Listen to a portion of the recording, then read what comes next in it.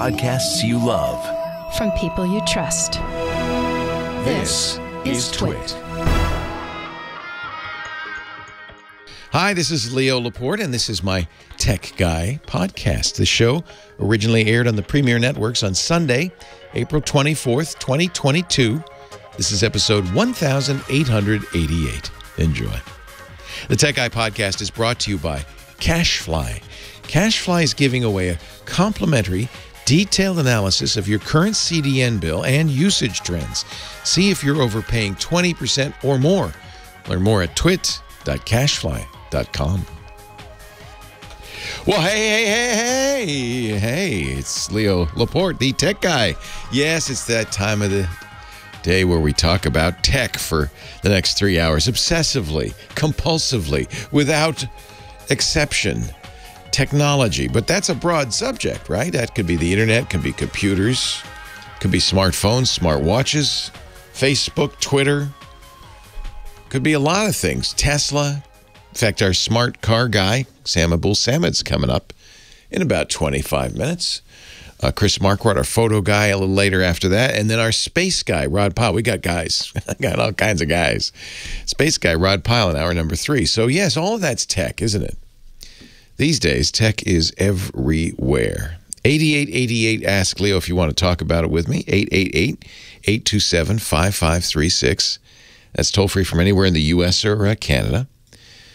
Outside that area, you can still call, but use Skype out or something like that, and it should still be cost-free. 888-827-5536. Of course, there is a website. We modified it somewhat, moved the Tech Guy Labs site over to the podcast site, twit.tv, as an economy measure. Well, it turned out the software we use, what they call a CMS, Content Management System, we used for the Tech Guy Labs and for TWiT.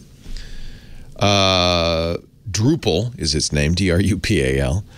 Drupal, we were on a pretty old version of Drupal, and Drupal says we're not going to support that after next year. So I went to the folks, I went to the Drupal shop, and I said, how much would it cost to update our Drupal on the Tech Guy Lab site? And they said, just $250,000. And I said, yikes. So we're going to update it on twit.tv because still need to update it, but we're just going to move everything over there. So we'll have everything secure and safe for you, which is important, and all the information you need. So there'll be links from the show. Anything I mentioned, we'll put a link in. It's not as sweet a, layout and all that, but all the same content is there. The links are there. In fact, there's new stuff. There's a transcript of every show with time codes, of course, audio and video from the show. So if you hear something, you should be able to find it. Even Professor Laura's musical playlist, all of that will get there. Not immediately, though, so don't go there right now and say, where's her playlist? We're going to wait till the end of the show, and then she's going to put it together, and she's going to send it off, and then somebody from my team will go, okay, fine, and type it in, and then finally, a day later, it'll get in there. Be patient. Just like Elon Musk. He's not the most patient, is he? Tweeted this morning something that everybody was in a tizzy over. Turns out was something else. Elon, who, of course, made his fortune off something called X.com, which then merged with PayPal, made a lot more money, a few $100 million off of PayPal. He's what they call part of the PayPal mafia, the handful of people who made so much money on PayPal that they are now powerful oligarchs in their own right. Elon took some big chances. He pushed all his chips in, put it all on red by buying a little electric car company called Tesla. Says he slept on the floor for years or something. I don't know.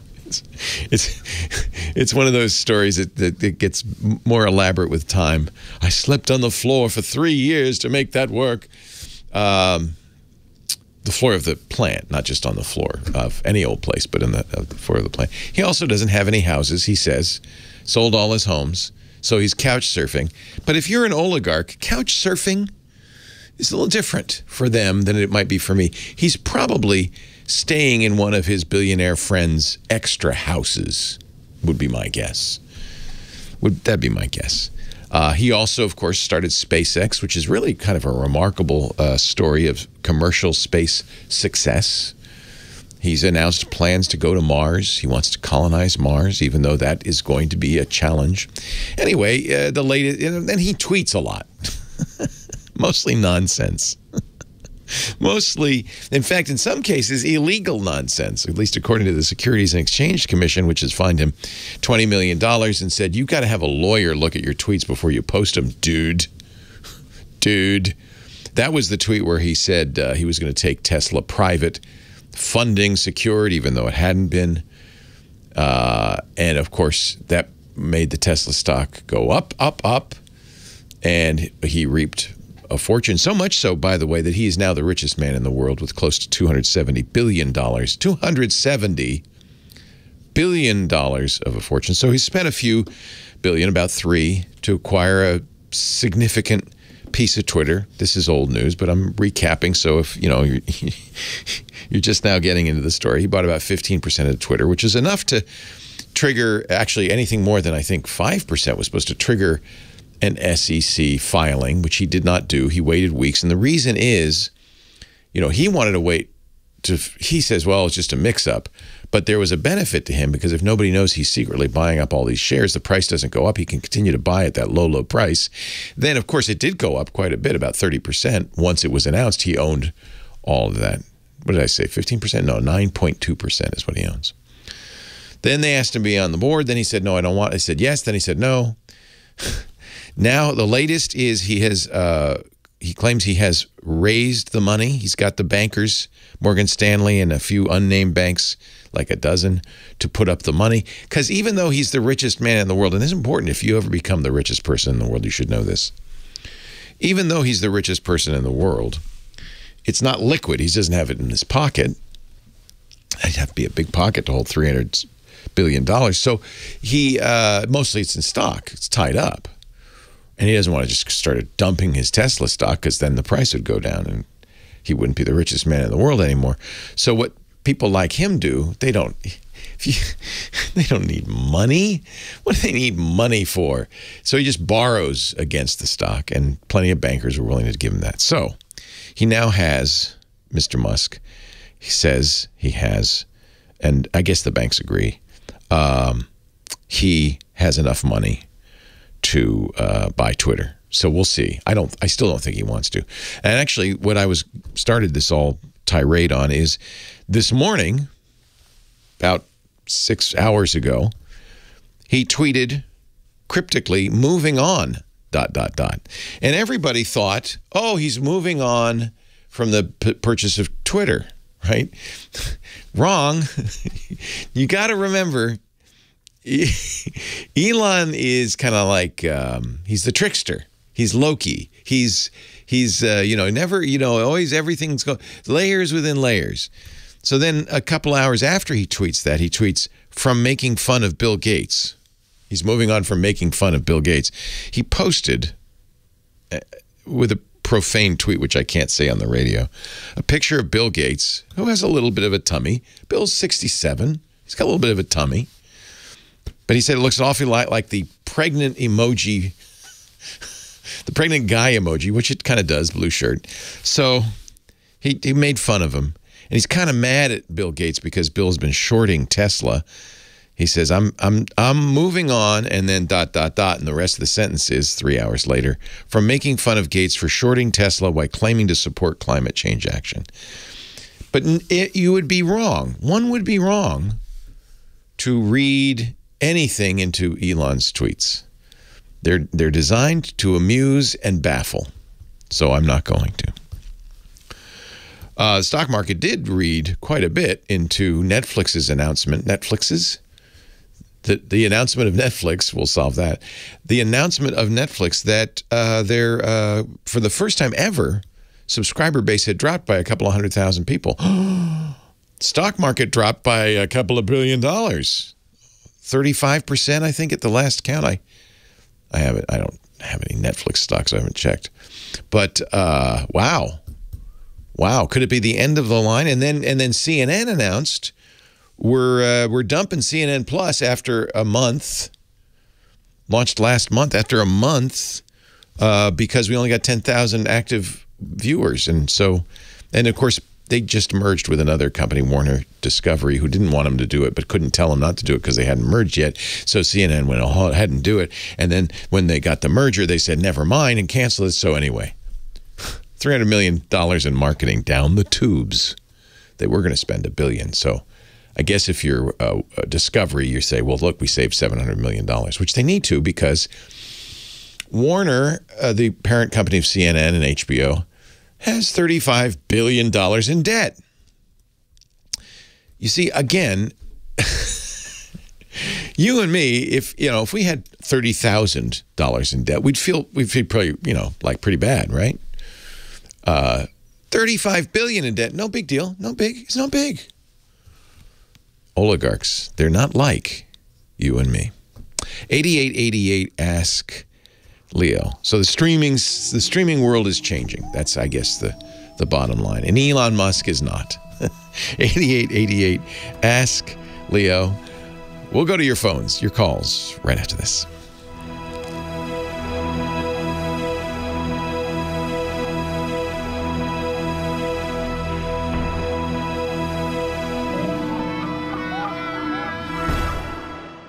Oh, they said the word telephone.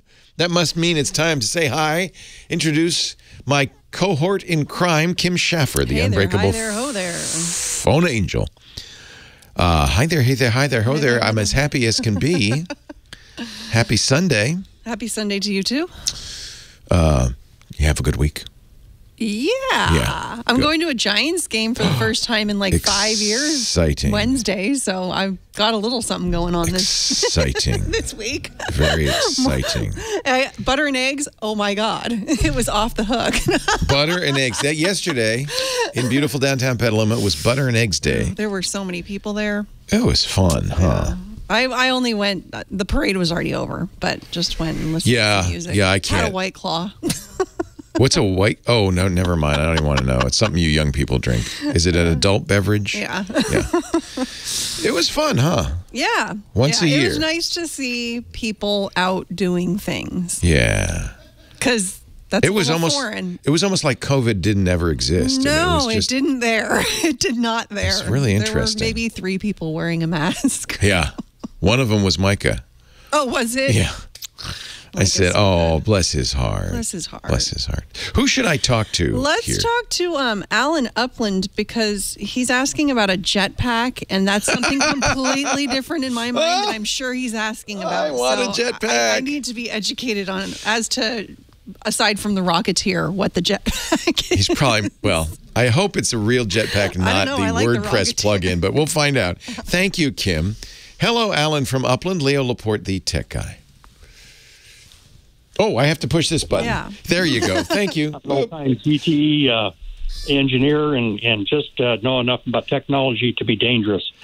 But my kind of guy, I'll tell you. I am using a jetpack. I think that's what they call them from Verizon to supply my internet. That's okay. So I had speculated that you weren't talking about the jetpack, which they exist now. You can put it on your back and fly around.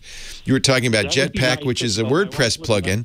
But no, you're talking about the Verizon Jetpack.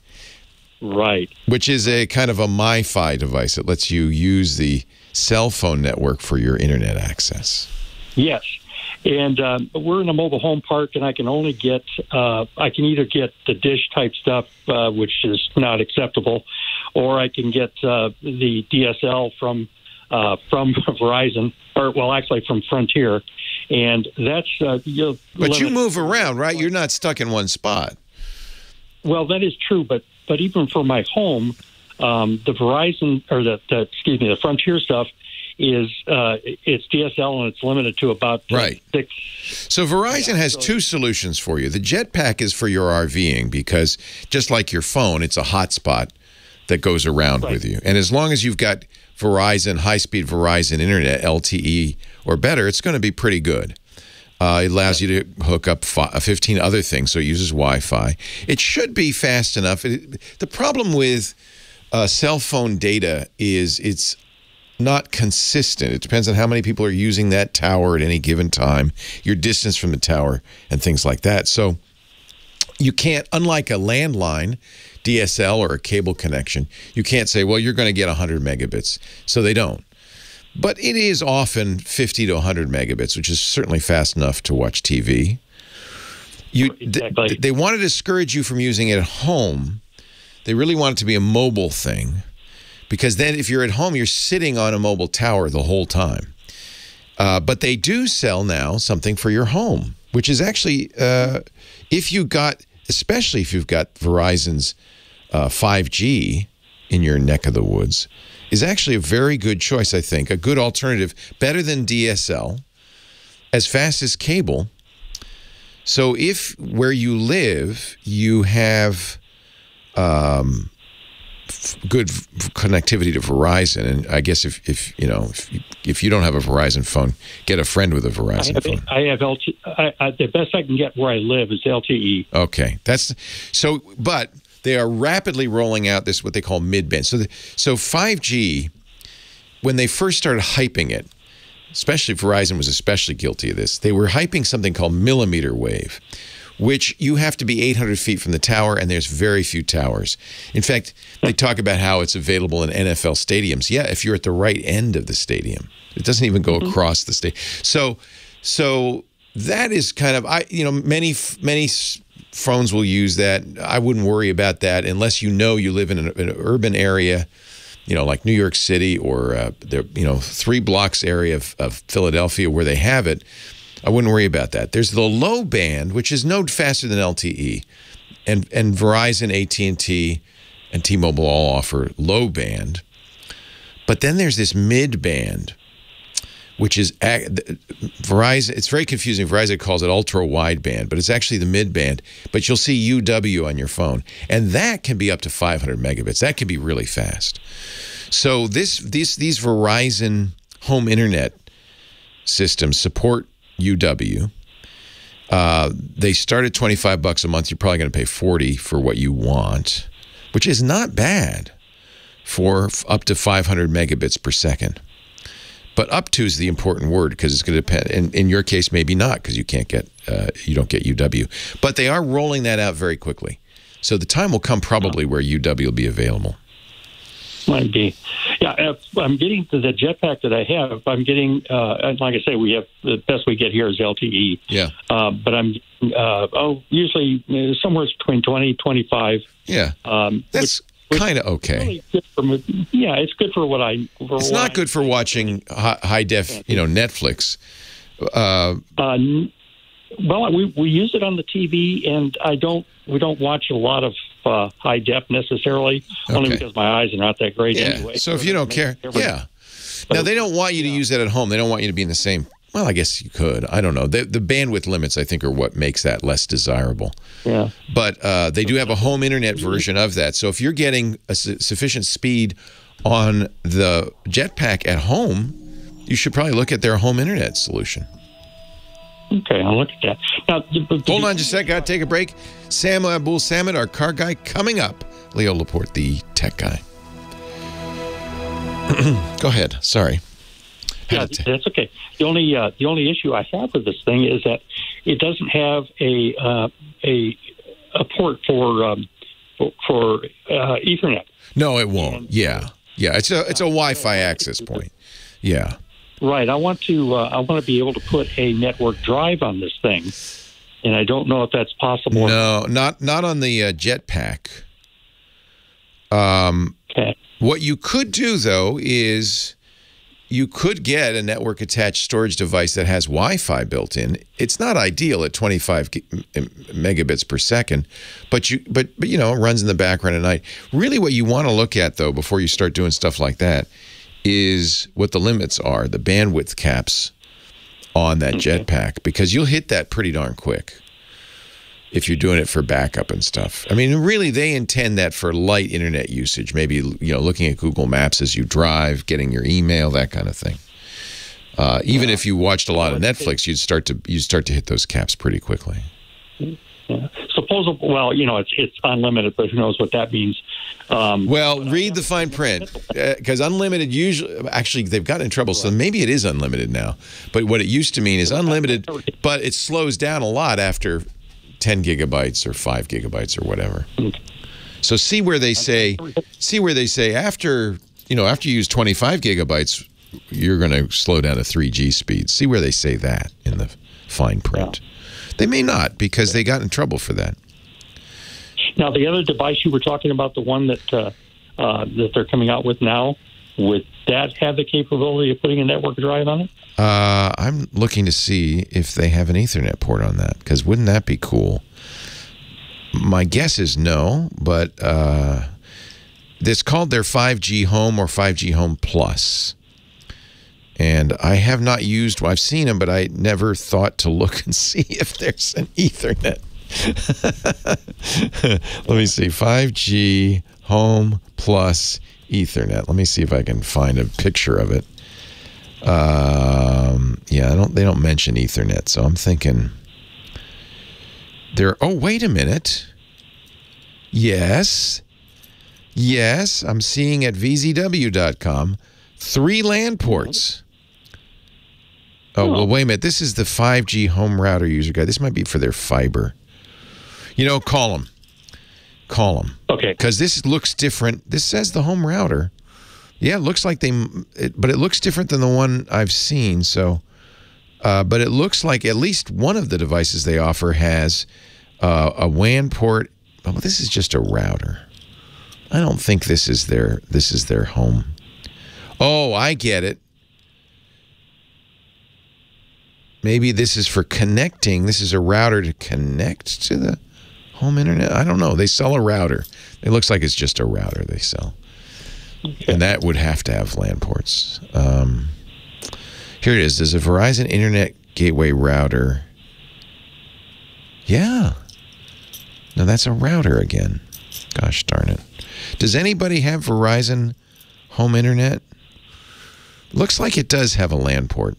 But before you buy it, call Verizon. And then also get the deets on limits and so forth.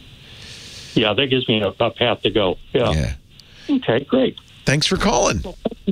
Well, thank you for all that you're doing. It keeps us old guys up to date and everything. My pleasure, Al. As a fellow old guy. Take care. It does have ports. Okay. I want to get one for my daughter because she's got ultra wideband in her apartment. And I thought instead of Comcast, it might be more affordable to get that. Tech Guy Show brought to you today and always by CashFly. CashFly brings you all of our content. If you go to the website and download it, if you download it in a podcast application, you're downloading from our content delivery network, CashFly. Why do we use a CDN? Well, for lots of reasons. It's lots less expensive than just hosting it on our own website, downloading it there. That can really add up. By the way, it's also a lot more reliable and a lot faster. A CDN, content delivery network, like CashFly, puts you closer to the content. So CashFly, because it is the best CDN, is going to be as much as 10 times faster than downloading it from a website. They have pops, points of presence on 6 continents, so our listeners are getting it not from our server here in Petaluma. They're getting it from a server next door to them, so that's much faster. Plus, because they have so many points of presence, they have extreme reliability. Even if one of their servers goes down, they have failover. The other servers are still going. 30% faster than other CDNs even. CashFly's pretty amazing. And how do I know it? We've been using it practically since the podcast network started, more than 10 years. Now CashFly offers low latency, ultra low latency video streaming with latency less than a second. And it can run more than 1 million viewers concurrently. What? You'll go live in hours, not days, with sub 1 second latency. Ditch your unreliable WebRTC solution for CashFly's WebSocket live video workflow. It scales to millions of users. This is an amazing thing. 50+ locations around the globe means you'll reach your audiences no matter where they are. You'll be closer to your customers. You'll take a load off your origin servers if you use CashFly's storage optimization system. We've been using this for a long time now. It's available to everyone. essentially, CacheFly hosts the content, so you reduce your S3 bills, you increase your cache hit ratio to 100%. It's actually brilliant. And man, is the support great. I highly recommend signing up for that priority support. You will get amazing support 24/7 every day of the year from the nicest engineers who, in many cases, are already on it. If there's an issue, they're already on it. They're just amazing. CacheFly is giving away a complimentary detailed analysis of your current CDN bill. Just bring your usage trends, your bill if you have it, to twit.cachefly.com. See if you're overpaying by 20% or more. Get the best for less. CacheFly, 100% availability in the past 12 months. 100%. Not 4 nines, 5 nines, 6 nines, 10 nines. 100%. We love CacheFly. I've never had a problem with them in all these years. They're the best. Twit.cachefly.com. Take my word for it. We're very happy customers. Now back to the tech guy. Leo Laporte, the tech guy time, and it's time to talk automotive tech with Sam Abuelsamid. He's a principal researcher at Guidehouse Insights. He hosts the Wheel Bearings podcast, joins us every week. Hello, Sam.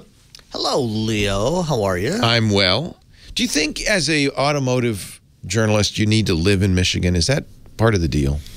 Not necessarily. There's lots of them that live in a lot of different places. A bunch of them in Los Angeles. I know several that live in Portland, Oregon.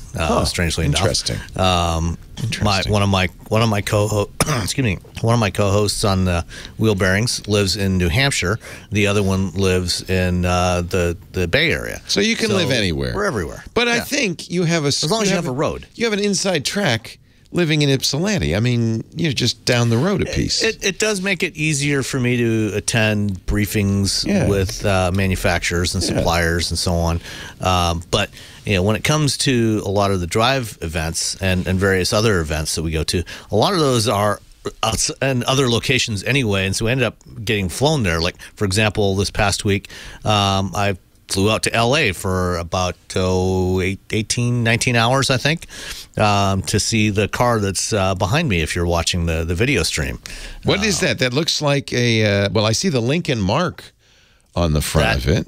This is the Lincoln Star concept. Okay, well, wait a minute. As soon as I hear concept, I tune out because... Well, doesn't mean they're going to ever ship that. In the past, that has often been the case.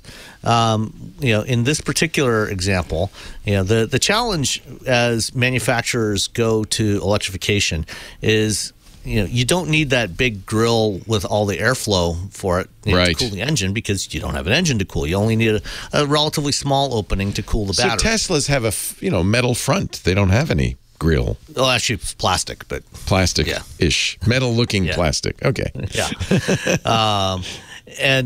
So the question is, how do you, from a design perspective, how do you give a car a distinct visual appearance that's implies this is what you see it and you recognize the brand. For example, you see a BMW, you see the twin kidney grille, that's a BMW. Right. You see a Rolls Royce, you get that Parthenon grille. You can't miss that. You know it's a Rolls Royce. Yes. Lincoln, their current batch of vehicles have a uniquely shaped grille and headlights that you see across the board on all of their vehicles, and you see that and it's a modern Lincoln. But it's been a challenge for some brands to figure out how to evolve into the era of electrification. BMW so far has basically just kept, actually, as they've grown their twin kidney grille from relatively modest size to something that is massive and overtakes I think it's unattractive, but I think luxury cars they all have big grills. There must be a reason. Unfortunately, that's been a general trend in the industry over the last 7 or 8 years. Lexus does it too. Let's make it bigger and bigger. Yeah. Is that what BMW's done is they just blank it off. It's like a pedestrian catcher, so it just I don't know. It's more aesthetics than anything else. Just trying to create that brand image. That's right. When you see that BMW grill, that's a BMW. There's just no question. Those kidneys coming at you, your kidneys. That's a BMW grill. We know that. Exactly. Yeah. So what this vehicle is this is a preview of the new design direction for Lincoln as they start to launch their electric vehicles in the next couple of years. And so it's got a grill, but it's a pretty grill. Well, it's not that face, if you're looking at it, and I'll drop a link to my article about this in the chat. But if you're looking at it, what you would normally think of as the grill is not. There's no actual grill opening there. That is, it's a panel, but it's backlit, and the paint, the color on the backside is etched away, and it's backlit with LEDs, and they can do animations and create different lighting patterns on there. And Cadillac is doing something similar with the new Lyriq as well. But then what really kind of sets this one apart is this light bar that stretches across the entire front leading edge of the hood, and then stretches up back and over the wheel arches, and it's quite a distinctive look, and I think it's really attractive. So we're not going to see this exact vehicle, but the vehicles that we're going to see are going to have most of the characteristics, the visual characteristics of this vehicle. So this is the face of electric Lincolns to come. Yeah, it looks good, actually. Yeah. And I think a lot of electric vehicles have that light bar across the front. That's like Lucid does that too, right? Yeah. Right. And then there's some other unique features about this concept that may or may not make it to production. Like a lot of EVs have a front trunk or a frunk. What Lincoln has done with this one is they've gone a little bit different. So what you would normally think of as the hood, that normally is hinged at the back and flips up to give you access to the front, that panel now actually just lifts straight up in the air, and then there's essentially a drawer for the front that extends out from the front of the car to give you easy access. Oh, that's kind of cool, like a lift gate on a pickup. Kind of, yeah. And so I don't expect this particular feature to show up on all of the Lincolns. This in the case of this particular vehicle, it's not as tall as normal as most traditional SUVs, so it doesn't really need it because it's not that high. But on the electric version of the Navigator, which is their big full-size SUV, this would be really beneficial to give you easier access to get stuff out of there. Yeah. So it's an interesting approach. The other thing that's cool, the hood panel, such as it is actually a piece of electrochromic glass. So I don't know if you've ever been on a Boeing 787, but the windows on there, they don't have traditional mechanical shades. They're coated with an electrochromic material that when you run an electric current through it, it goes opaque. It's so cool and yet so strange, but I like it. And so if for some inexplicable reason you wanted to show the world what you're storing in your frunk, you can make it transparent so that everybody can see what's in there. And then you can also make it opaque. Again, that's one I don't think will make it to production, but a lot of other aspects of this vehicle will. And then finally, there's the interior, where they have what they're calling a coast-to-coast display that stretches all the way from one A-pillar to the other, all the way across the top of the dashboard. And this is a concept that we first saw several years ago at CES with a company called Byton, a Chinese EV startup that may or may not ever make it into production. But this is, I think we may have talked about this once before. I got a chance to ride in a Byton prototype a couple of years ago in San Jose, and basically you've got the panel, the display panel that stretches all the way across, and it's up at the base of the windshield, so it's almost like a heads-up display. It's closer to your line of sight when you're driving. You have a more expansive view of things like maps and so on, and this is something that will be coming to market. In fact, Lincoln just in the last month or so launched a model in China only for the Chinese market, a sedan called the Zephyr, and because we don't buy sedans in America anymore, they launched it for the Chinese market, and it has one of these displays that stretches all the way across. And this is something that we will be seeing on these upcoming Lincolns. So there's stuff that won't quite make it to the real world, and some other really interesting stuff that probably will. A concept car with some pretty cool concepts that maybe they'll release. What about that steering wheel? That looks a little too much like a yoke to me. It's maybe they won't it's do kind that. of slightly squared off. That's actually pretty similar in shape to the steering wheel that's in the new Corvette.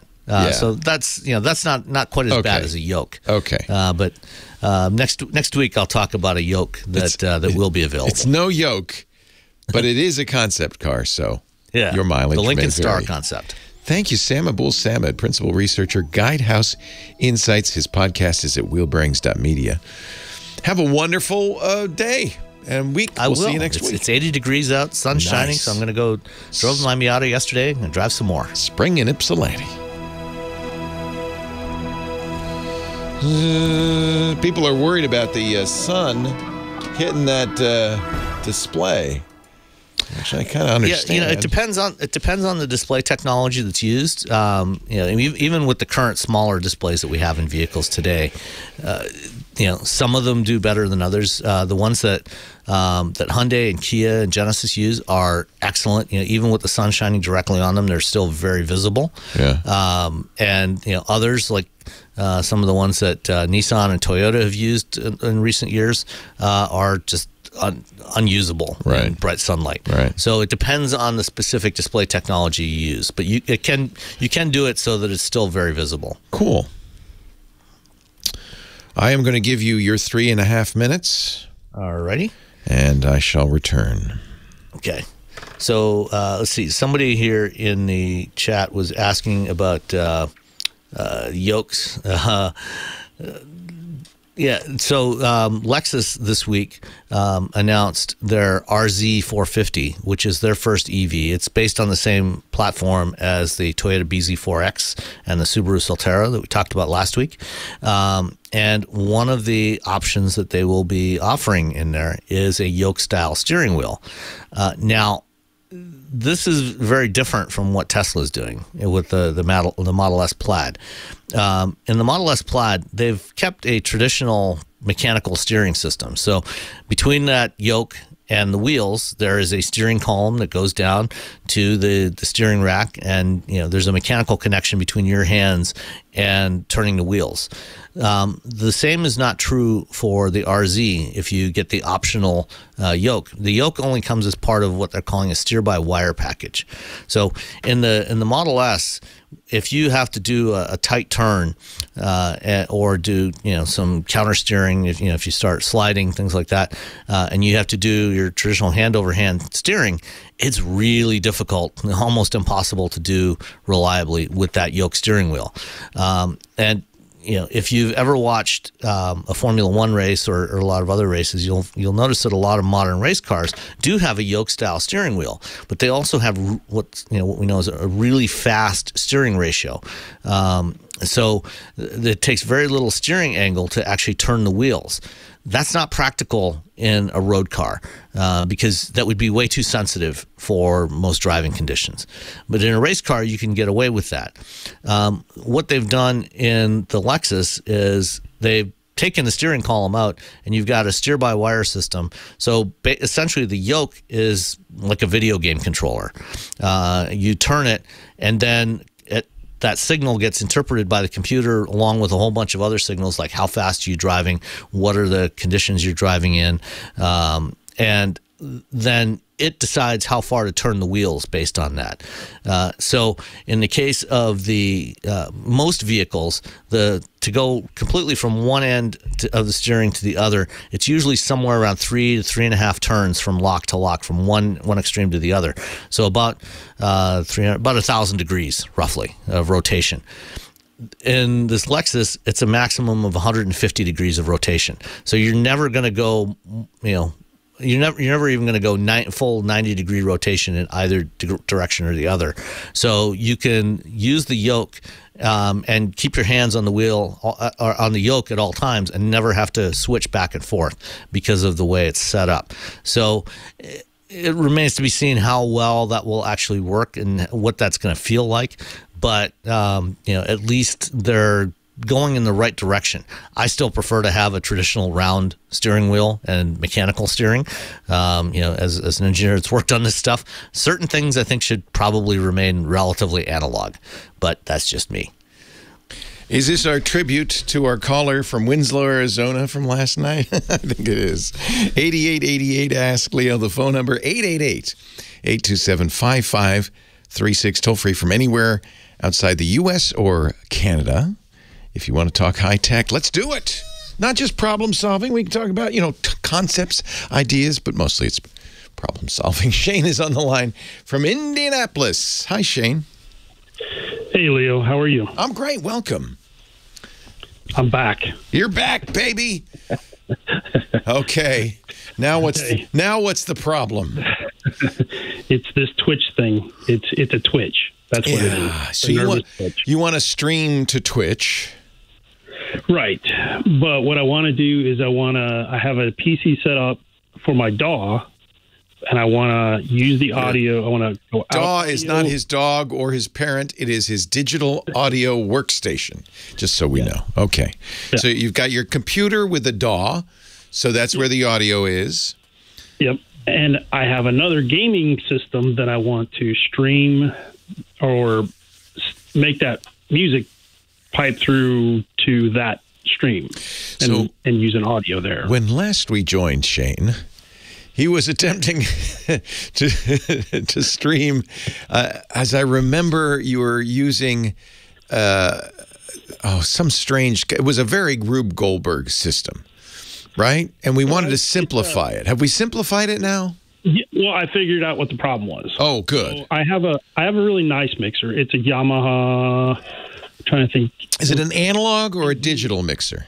It is digital. Okay. It's got USB out of it, and so your microphone goes into it. So does your computer with the DAW.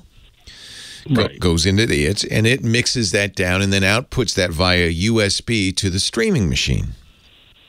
Well, that's the hard part. How do I get the DAW machine to stream to connect to the other machine? Can I just use a USB? I have not. Oh, that's interesting. Well, it's going to depend on your DAW. I like saying that. I like saying that. Almost certainly it will do it because that's how pros want to do it. They don't want to output analog audio from a computer and record it or do anything with it. They want bits coming out of the computer, which they can then pipe into something else, whether it's a digital to analog converter or another device, like as in your case. So, yeah, the DAW should have you may have to Mac or PC, Mac or PC. PC. I do have a Mac, and I have. So with a Mac, you can say and I think this is the same with a sound control panel on a PC. You say what the output is. So go into your sound control panel, and if you have a device, that Yamaha mixer that has USB in, it's important. It has USB in. If it is taking USB in, then you will just select that in your sound control panel. You should see it. It should say Yamaha mixer. Okay. Well, and that will go into the mixer. So the trick is your mixer has to have both USB in and out. Okay. Does that make sense? I haven't seen one. If it does not, if it has only analog in, which would be weird. Microphones are analog, instruments are analog. Then you can either take the analog audio out of the computer with the DAW, or you can buy a separate standalone DAC, which is what most pros would do, because the DAC in most PCs isn't very good. So you want to get a good quality DAC that can do 24-bit sound, and take that out of the PC via the USB port. You'll select that DAC from, again, the sound control panel, and then that will output analog into your mixer. I'm sure your mixer has some sort of digital. I think I can set it up like it's the same USB port, and I can set it up so that the mixer has. So it only has one USB port. It only has one USB. Okay. Look and see if there's optical in then. That would even be better. Okay. See if it has one of those weird optical connectors on the back. I may end up just getting some new hardware then. A fully digital, a digital mixer should take digital in and out. I mean, that's just, so if your Yamaha outputs USB, Unless it's right kind of low end and it's designed just for somebody who says, well, I'm going to play a guitar and sing, and so I want my microphone and a pickup for my guitar to go into this mixer, mix that, and then send to my computer. You know, if it's an inexpensive mixer, it might do that. So it depends on what the Yamaha is capable of. Get that manual out and look through it.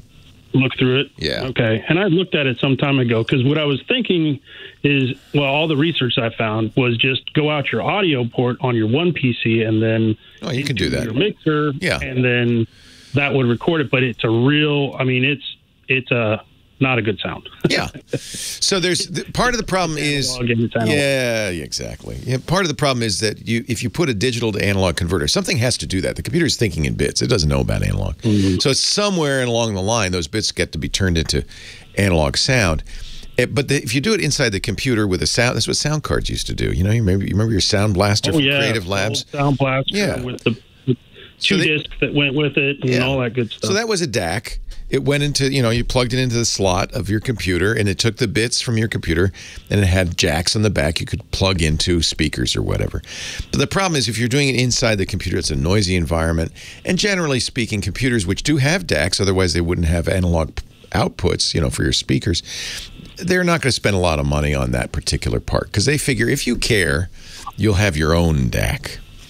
Right. So there's a couple of things you can do. And DACs can be under $100. It doesn't have to be hugely expensive. So you could get a DAC that plugs into the DAW computer's USB port. Select that as the output for your DAW. And then that will have an analog output which you then put in the Yamaha, if the Yamaha doesn't have digital in. Okay. We're going to put a link setting up your Twitch stream. Somebody found a good article that covers some of these topics. What is it you want to stream again? I forgot. So what I've done is I've kind of taken some metal guitar riffs and I put that over some techno music. Oh, that's whatever. Right. You're playing along the music. Got it. Yeah. And are you playing an actual guitar? Oh, yeah. Yeah, so the Yamaha is there to take your guitar, if you have a mic, your mic, to take, if you're, the original music. Oh, is the original music being played off the DAW? Is that why you have the DAW? Yeah, that's why I have the DAW. Got it. So you could, if you wanted to, trying to save my gaming PC for just the gaming stuff, right? Like, call me nuts, but you could also just get, a music player and plug that into the Yamaha. I do. That as well. That's working okay. Yeah, that would be easier. Yeah. When I use like Ableton or use Reaper. Yeah. That you can compose it there. Sure. But I don't want to put all that software and all those files on my gaming system. I want to keep them. Well, I have to say it's much less of a Rube Goldberg situation than it was. So you're getting there. We're getting there. Well, that was I was trying to use something.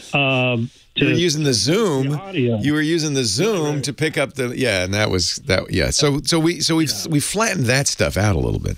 That was a driver issue. Actually, I had to go to Yamaha and get the drivers from Steinberg. Yeah, Steinberg. Yeah, they make Cubase. Is that your DAW? Which DAW are you using? You said Ableton. I'm using Ableton and using Reaper. Okay. Reaper's, anyway, kind of open source. Yeah, I like Reaper. Reaper's really cool. Yeah. So I bet you there is some sort of digital input into that Yamaha. Look for a Toslink connector, an optical connector. That would be great. Of course, your computer may not have an optical output, so that would give me a DAC, right? Then you need a DAC. Oh my God! No, you don't need a DAC because the optical is digital. So you just need something. I don't know what you need. Okay, it's complicated. That doesn't set me on the right path. Shane, I can't wait to hear this YouTube channel. Leo Laporte, the tech guy.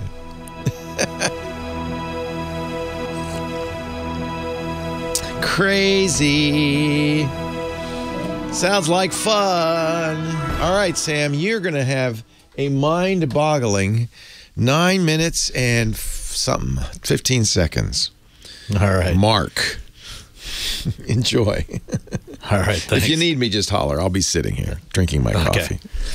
Let's see. Willie Stroker asked whether BMW has lost their way with the bold new designs. Are they trying to be too ultra-modern with the new kidney grille?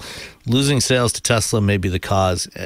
It's hard to say. I was talking with some folks from BMW last week at a preview briefing of the new 7 Series. They unveiled. Was that the car that you were saying you couldn't talk about last week? Yes. Oh, good. Yep. Yeah, I saw that. So the new 7 Series sedan, which includes the i7, an electric version. Yep, that looks really sweet. Yeah, I'm not crazy about the design. I think compared to what what Mercedes did with the EQS, it's aside from the front end, it's pretty conventional looking. It's a pretty standard, traditional 3-box sedan. Yeah. And my big issue with BMW is that they have decided that they're not yet ready to go all in on EV, and so up to this point they haven't done except for the i3, they haven't done a fully battery electric purpose-built platform. That's coming in 2025 with what they call the Neue Class, the new class car. But right now, the i4, the iX, the i7, these are all based on, they've done flexible versions of their platforms so they can use the same architecture for either internal combustion, hybrid, or battery electric versions. And that is an inherently compromised process. You look at any of those vehicles in profile, you notice they have, the traditional BMW profile, the long hood, which looks more premium, more sporting, and the cabin is kind of set back a little bit. And you look at that and you think, oh, there should be lots of space in there for some front storage. And then you realize, no, they haven't bothered with any of that. There is no front storage. I mean, you look at your Mach-E, and it's got a nice, decent size storage compartment in the front. BMW claims they need all that space for all the climate control stuff and everything else. Well, it's like on their internal combustion versions of the same car, they still have the same climate control equipment, and yet, they also managed to fit in an engine in there. So if you take out the engine, there should be some space left. And so, it's kind of a weird argument to be making. And especially the 7 Series, it's a big car. Yeah. And there's no front storage. Yeah, that's And weird. then another example of where they compromised, because it's got the same floor pan for all the variants, there's still a center transmission tunnel. So in the back seat, if you happen to be sitting in the middle, there's a tunnel there, just like there is in the gas engine version of the 7 Series, except there's nothing in it. There's no transmission or drive shaft or anything else. So it is kind of compromised in that way. And I think until BMW, does a more mainstream purpose-built EV, which is as I said, is coming in 2025, I have a harder time recommending it. And the i7. Compared to the Mercedes EQS, the EQS has an EPA-rated range of almost 370 miles. I think Tesla I really Model S want an is 400 EQS miles. 580. I think I'm just so beautiful. Yeah, It's so nice inside. and I don't think they have a front trunk in the EQS. But it also has a much shorter hood, front end, Right. slopes down. It's a sleeker look, and. So I think Mercedes, they're still not quite where Tesla is, in terms of their energy efficiency, or Lucid, but they've definitely gone in the right direction with this generation of EVs, and I think BMW needs to step up. And granted, BMW doesn't think that the EV sales are going to be they're not going to hit the same kind of market share that some of their competitors think are going to be there. If they're right, then maybe they made the right decision now and not necessarily investing so much in dedicated platforms. But if they're wrong, then they could be left in the dust. So it's a tough thing. When you're investing hundreds of millions to billions of dollars in a vehicle program, it's always tough to make those decisions. And we'll see how it plays out over the next several years. One of the other questions that somebody had earlier on in the chat while we were talking was about whether it's worthwhile to buy a plug-in hybrid. And it depends a lot on what your use case is.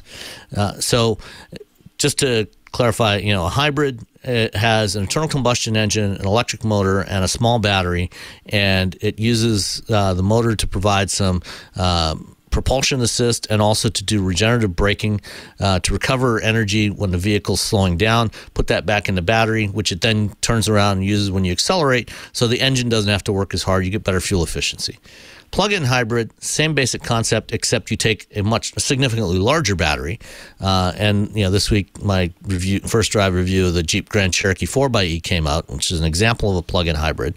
So you now have enough battery to do some significant amount of all-electric driving, like an EV. And you still have, when the battery runs out, then you still have a standard hybrid powertrain, so you still have a more efficient partially internal combustion powertrain. So when you want to take a road trip, you don't have to worry about planning where you're going to stop to charge and leaving time for charging and all of that. You just drive it like a traditional vehicle. And then finally, battery electric, which eliminates the internal combustion entirely, but now you have to plan on, where you're going to find chargers and leave time for charging. So most people, like 80% of all driving in the U.S. Is less than 40 miles a day. So for most people, you don't need an EV that gets 300, 400, 500 miles of range. And the vast majority of people do not take cross-country road trips on any kind of regular basis. But for those that do, the EV is great. Certainly great for everybody's daily commuting. Longer range EVs can be very useful for road trips, but as I said, it does take a little more planning. Hybrids are very fuel efficient and are also great for longer trips. And then the plug-in hybrid kind of tries to give you the best of both worlds.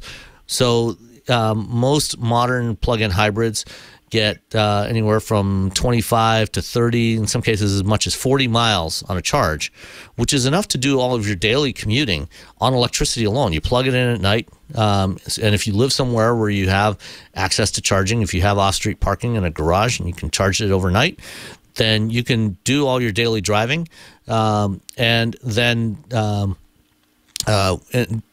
when the battery runs out, you just keep on driving. You don't have to stop and find a charger every time your battery is depleted.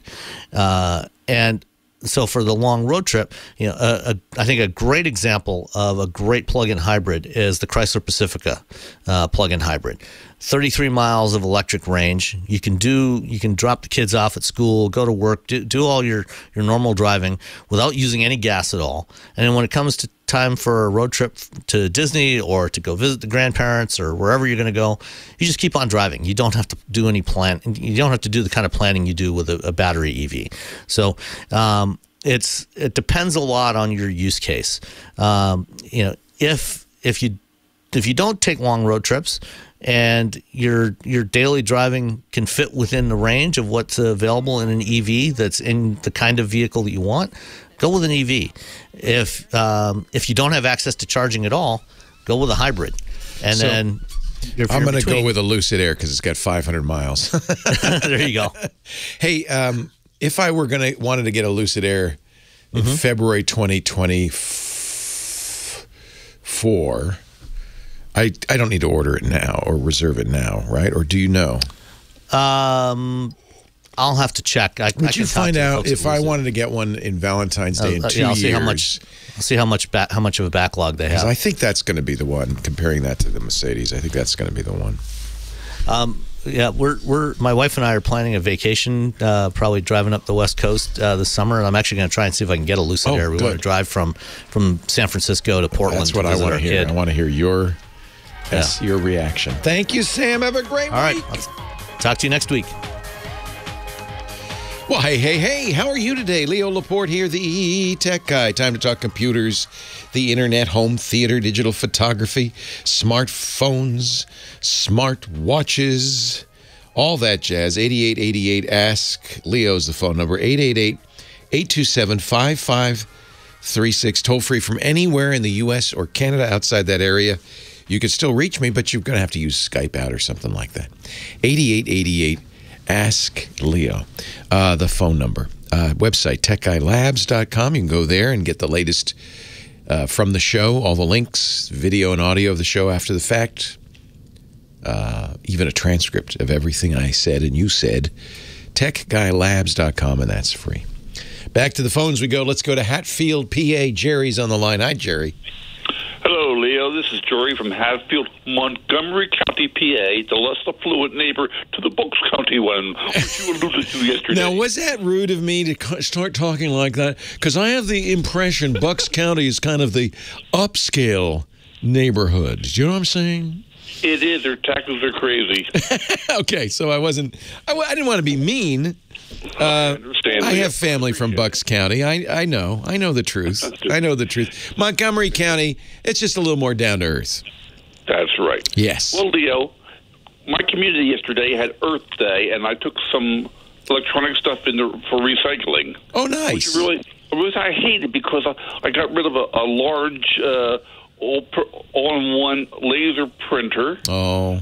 Because they don't make the toner anymore unless I want to spend $80 a cartridge from Indonesia. Oh. And 2 HP printers which don't work with Windows 10. Oh, don't you hate this? At least you did the right thing and you brought it to the electronics recycling. Right. So one hopes it's not going to get put in a pile and burned. Yeah. So, Leo, I'm thinking, if I move to Linux, what guarantees or how do I know if I go to Linux I can get a printer that's going to work right on Linux and I don't have to change the operating system? Well, interestingly, you could have checked to see if any of those, well, the toner cartridge is another matter, but those HPs, you could have checked to see if they'd work with Linux. So, in general, the way Linux works, Linux, I should say, is a open source, which means you can look at how it's done, free operating system created by a community of volunteers for the most part who put in their time to make an operating system to compete with Windows and Mac. And as you know, I love Linux. I'm a big fan, and I use it as my day-to-day operating system. Almost in every respect, this is starting to change. It used to be for a long time that the companies that made the hardware barely knew Linux existed. And the last thing they were going to do for a tiny, tiny market share is write custom drivers. So they would make drivers for Windows for sure, because that's not, in those days, 90% of the market. Maybe, not always, maybe they'd make drivers for Mac, because that was at the time 3 or 4% of the market. But there was no way they were going to make drivers for Linux, which is, 1/10 of 1% of the market. It just was too much time and money for such a small market. So what happened over the decades that Linux has been around, it's been around since 92, over the last 30 years, is the volunteers who write Linux would write their own drivers. And they would write drivers for the hardware that they had, which tended, for the most part, to be older hardware. So, and this is still somewhat true even today, that the older hardware, like your old printers, is very likely to be supported with open source third-party drivers. Not from HP, but from some volunteer who's got an HP printer and said, well, I'm going to make this work. Now, that's changing. Companies are recognizing Linux. Linux is much more than 1/10 of 1% of the market now. It's really growing. It's, I think, 2 or 3% of the market and growing. And companies also realize it's very good PR to have drivers for Linux. So more and more you're seeing that. But generally, the advantage of this is, HP discontinued their drivers for Windows 10, right? For those printers. That's correct. Now, is that because it's not in the printer? No, they could write it. They want you to buy a new printer. Why toss them out? They could. So there's no as far as I know, there's no technological reason, and I'm pretty darn sure of this, that they couldn't make a driver to work with that printer. The only reason is economic. They want you to get a new printer. Well, you've had that printer for 10 years. What do you expect us to do? Live on sandwiches? You need to buy a new printer. Don't forget the ink. And don't forget the ink. So it is very likely. So the Linux printing system is called CUPS. CUPS. Not the song, by Pitch Perfect, the drivers for printers, and there is a long list of CUPS supported printers. CUPS.org. Okay. Ironically, CUPS was originally designed by Apple, but it is an open source standard. And what you'll have is, if there is a guy out there who has your printer who says, darn it, I want it to continue working, I'm not going to rely on HP. We can't even rely on them to give us a Windows 10 driver, so I'm going to write my own driver and put it up for CUPS. But good news, these CUPS drivers work fine.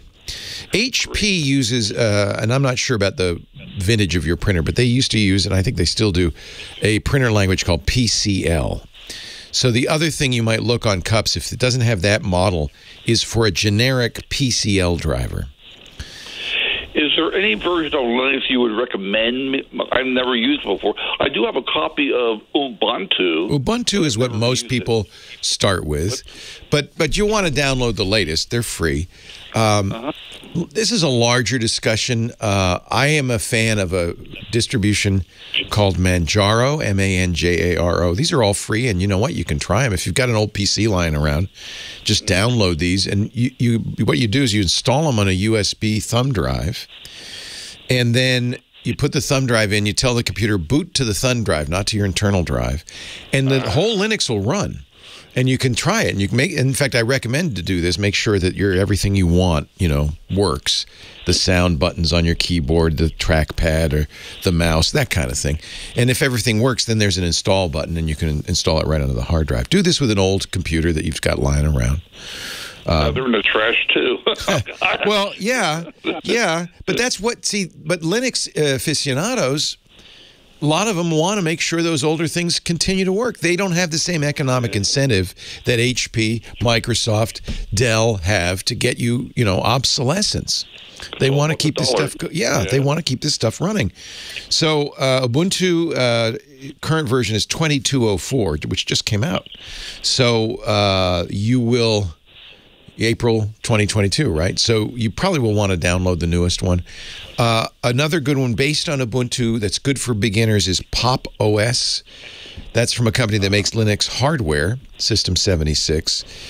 They make a very nice, kind of cleaned up version of Ubuntu.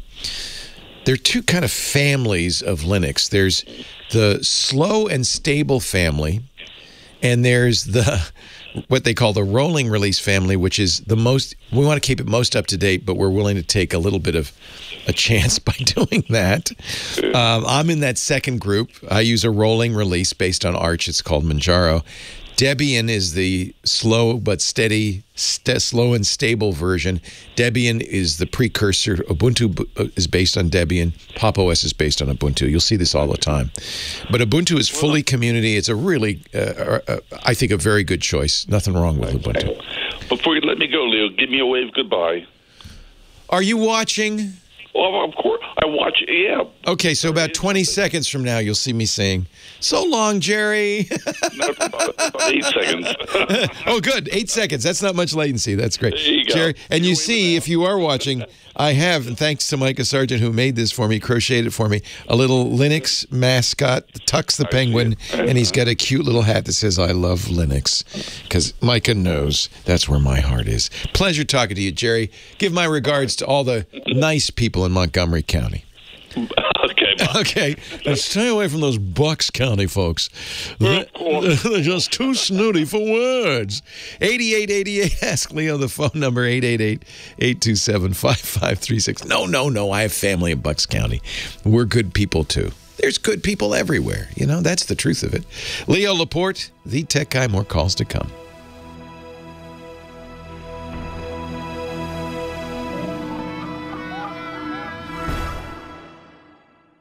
Yes.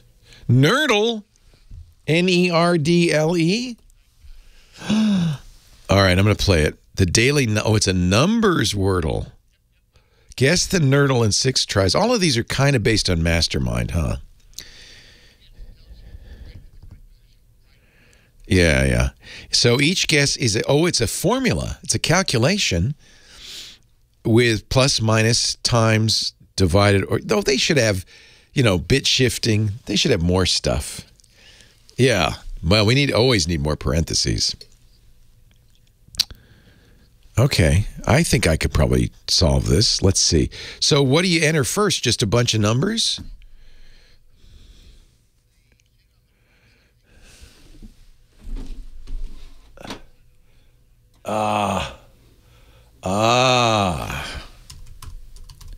So, okay. John has already solved this. Let me show it here. Guess the nerdle in 6 tries after each guess the color of the tiles, blah, blah, blah. Each guess is a calculation. You have to have at least one equals sign. It can only have a number to the right of the equals, not another calculation. Standard. And of course, I presume the calculations always have to be correct, yes? Does not compute. Okay. Well, so ideally you'd want to get all of the numbers in there, right? Right. But you want to get, one, let's see. 1, it's not taken, you have to do it from the keyboard. 1, 2, 3 times 4, 5. Well, that's not going to fit. No. So 1, 2 times 3, 4 equals, is that still too big? Yeah, it's going to be 3 digits.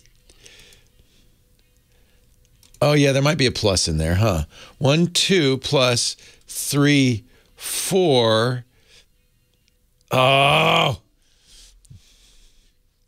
yeah, that's right. Okay, equals 56.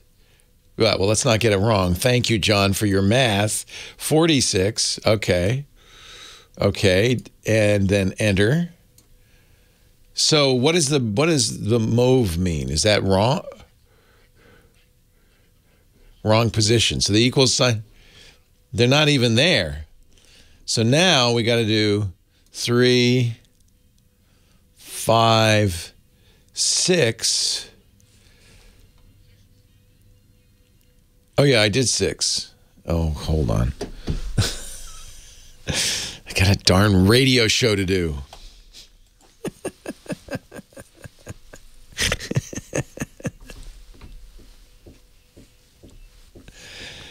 Leo Laporte, the tech guy, 8888. Ask Leo, the phone number, if you want to call in with a question, a comment, a suggestion. Glenn's on the line from Tampa. Hi, Glenn. Hi, Leo. Thanks for taking my call. Thank you so much for calling. What's up? I've got a Surface Pro 3. That problem just came up. We've had it, and everything's been fine on it. Yeah. But I think it did an update on Windows 10, and the mouse keeps bouncing to the right and off of whatever I'm clicking on, and a screen pops up when I'm not doing anything. And I've done a bunch of troubleshooting up till this point, so well, the first thing, of course, and you've done this, I'm sure, is try another mouse. Yes, I did. Okay. So you have some other mouse, you plug it into the USB port. Is it the trackpad that's doing this? Do you have the keyboard, or is it just the mouse?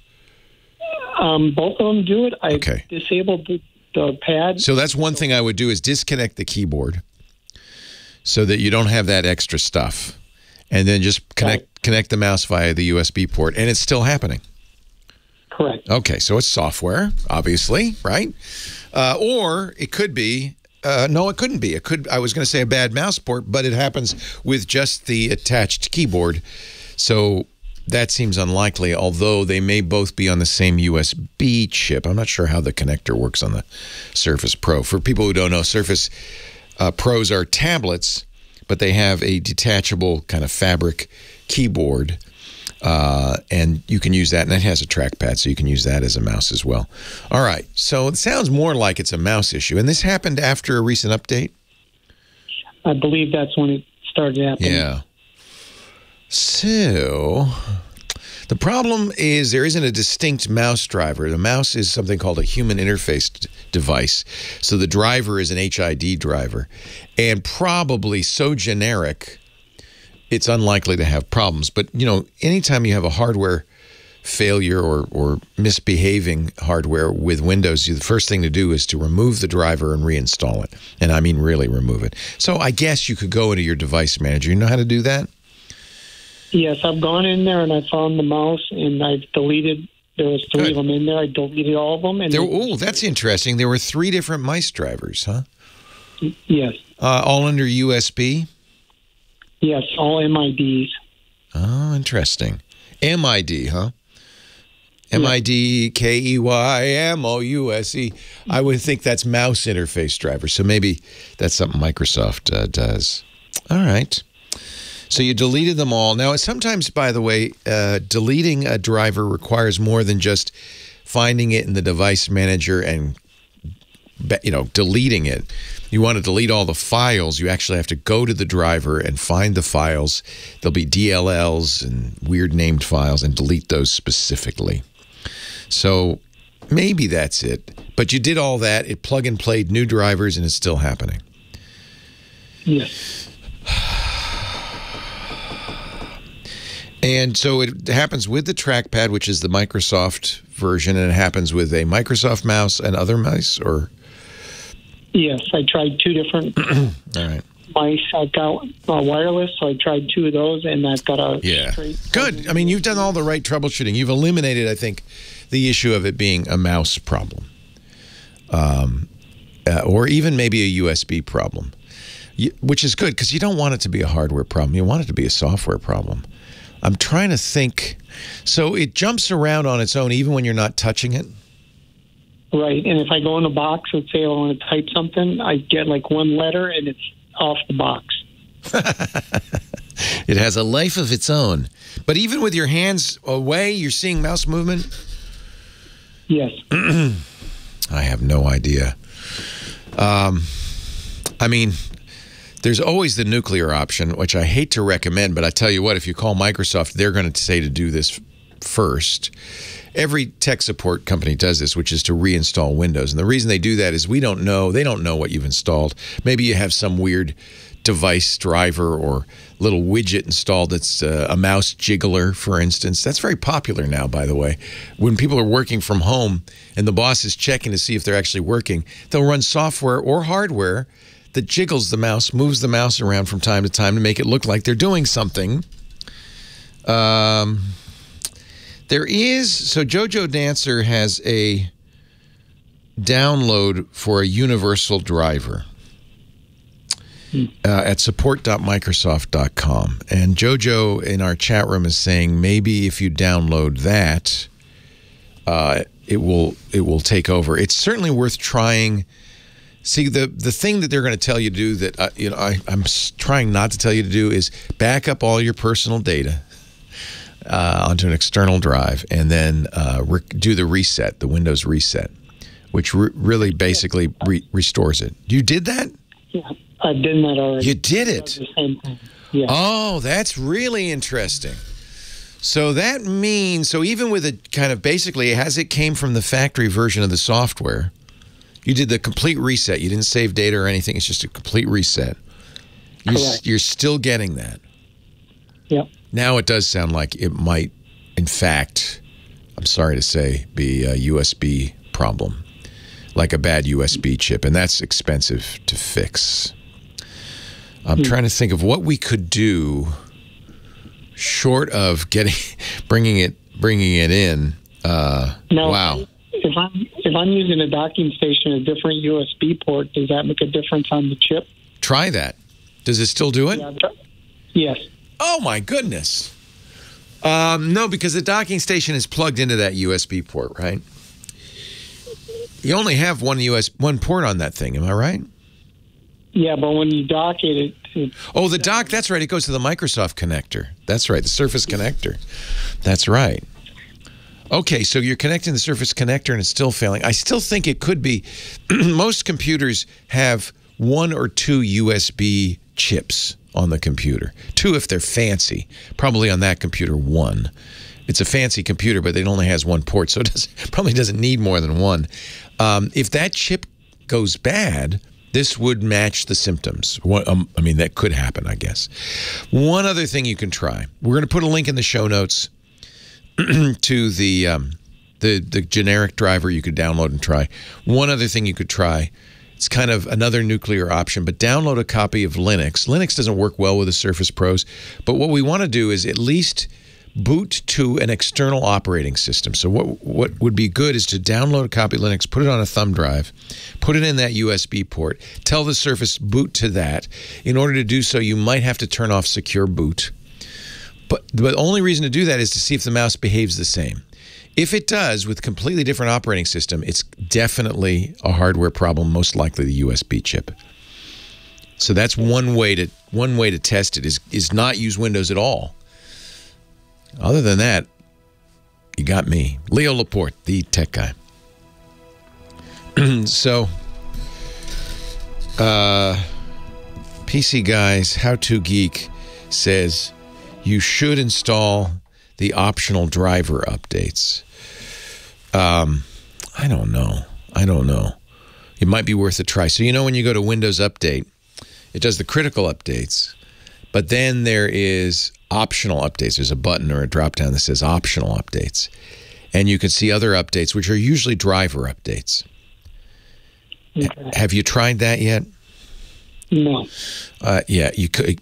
You're not gonna go wrong. So go to Windows Update and then View Optional Updates, and see if there is a MID or a mouse driver update, optional update there. I always install the optional updates. Advice varies. This How To Geek article, I think, says not to. Only install them if you have a good reason. I always install all optional updates, including driver updates. They're Intel updates often. There might be a Realtek update. I think your mouse drivers are Realtek. Yeah. Is it a Realtek? Do you know, or is it a Synaptics? It might be Synaptics. Yeah, I don't know. I think it's the mouse I'm using is a Logitech. Okay, and that's the other thing. If you're using a Logitech, get the Logitech driver off of there. At least, again, this is all diagnostic. But if you uninstall the Logitech driver, make sure that's not conflicting with the Windows driver. Okay. Got it. I'll try those. There's a few more troubleshooting things, and then unfortunately, it's a trip to Microsoft. They're gonna make you do what you already did. So you did the hard thing already, which is reinstall Windows. Great. Thank you. I'm sorry I don't have much better help than that. Thanks, Leo. All right, Glenn. Thank you. All right. Take care. Bye-bye.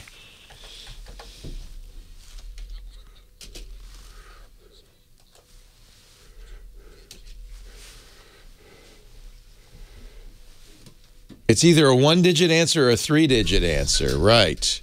Yeah, so I'm going to say 3, 5. Let's see, we've done 6, 7 minus, because we don't have an operator yet. Well, I'm trying to get a 1-digit answer. So it's going to have to be like 3, 5, 5. Oh no, yeah, I'm going to run out. Yeah. So I am out of spaces. Dang, this is a little more challenging, isn't it? 3, 5. I did time. Did I do times? No, I didn't. Okay. 3, 5 times 7 equals 210 plus 35, 245, right? Oh, but we know we don't have a 2. And we don't have a 4. So, yeah, but I could do something. Well, all right, let's do it. Let's just see. Okay. Enter. That's a lot of clues. So the 5 is in the correct position, and equals wrong, so equals probably here. Yeah. So equals probably there. And we know that we have 3, 5, and 7, and times. Oh, that's interesting. Can you have times and divide? Can you have 2 operators or just 1? No, but I could have multiple operators in the solution. This is fun. I'm going to play more of this one. This is good. No, you're supposed to do standard operating order of operations. It is a happy day. Happy days to you, Leo Laporte, the tech guy, 8888. Ask Leo. By the way, you don't have to just call with questions. If you thought maybe you had an idea for our mouse guy, for instance, that would be a good reason to call too. We're all in this together. We're all helping each other out together. 8888. Ask Leo. Don's on the line from Carson, California. Hi, Don. Hello there, Leo. Hello. Hey, how are ya? I'm a long-time listener. I've been listening to you since the Windows 98. You know, I was just thinking the other day, because I was talking with Paul, and we did Windows Weekly. We started doing it just before Windows Vista came out. So that was Windows XP we started with. Windows 98, why, you must go back to Tech TV days. Oh, even before that, Oh, yeah, I was doing the radio in San Francisco before that. Were you in San Francisco? No, just down here in L.A. L.A. When did I start? I didn't start in L.A. till 2004. But but then John C. Dvorak and I did have a syndicated show you might have heard in the early 90s. Anyway, I'll take your word for it. Windows 98. Wow. John and I started doing that show when it was Windows 3.0. Oh, yeah. Good. DOS. Remember DOS? DOS 6, man, that was the best DOS ever. So I was like, I still got that computer here. You do? Wow. Yeah. You're not putting it on the internet or anything, I hope. No, I'm using it to program radios. Oh, very cool. Are you ham? Yes, I am. Oh, nice. So you're using software-defined radios. Of course. I've been using I've been ham radio since high school. Fun. It's changed, hasn't it? It used to be a lot of analog devices. Yeah. Now it's all digital, software-defined radio. So really, I have my very nice ICOM transceiver, and I wanted to add capabilities. They said, okay, fine, and they installed software. It's all software. It's just a computer that looks like a radio. Yeah, ever since the internet came out, it took a lot of the attendance as far as ham radio people went away. Yeah, but at least you don't have to know Morse code. I bet you do, though, don't you? Yes, I do. Oh, impressive. That's impressive. I love it. I love Morse code. So what can I do to help you? Okay, currently I have, excuse me, currently I have a Macintosh, I have a Windows 7, I have a Windows XP, and I also have another Windows DOS, which is MS-DOS 3. Holy cow. 3? You have 3.2? Wow. No, not yet. Not yet. Oh, yeah. Don't upgrade too soon. Got to wait and make sure they get all the bugs out. That's an understatement. You never know, right? I would guess DOS 3 probably now has probably got, most of the bugs are patched, I would guess. Pretty reliable. I would say so. Yeah. Okay. Let me talk to you about my current problem, which is Windows XP. All right. Another blast from the past. Yes, indeed. But, if you're using it to program radios, that's fine, right? In fact, probably a lot of the software you use hasn't been updated since then. I'd be nervous about putting an old, unsupported version of Windows on the internet because of beasties, malware. But other than that, it's perfectly fine to do programming radios, for instance. Yeah, I use Windows XP believe it or not, for the internet. That I'd be a little nervous about because you're not getting the latest security patches. I know. Yeah. Unfortunately, I'm using the way called antivirus software, which has helped me a lot. Okay, but again, for instance, the browsers no longer update for XP, which means you could have vulnerabilities in the browsers. Antiviruses are slowly falling off one by one, but at least they see there's a market with XP users. But an antivirus alone is not enough to protect you from some of the malware that's out there that is active. Tell me about it. That is active. Yeah, you've already been bit. Yep. Yeah.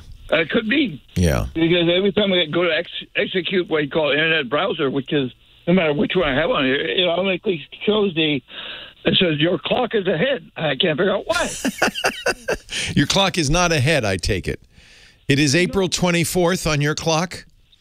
Yes. Okay, and it is 12:37 p.m. Pacific Daylight Time, yes? Yes. Okay, so your clock's not ahead. So the browser's broken.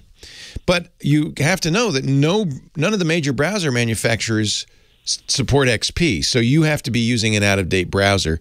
Are you using Internet Explorer? I tried that, saw the same problem.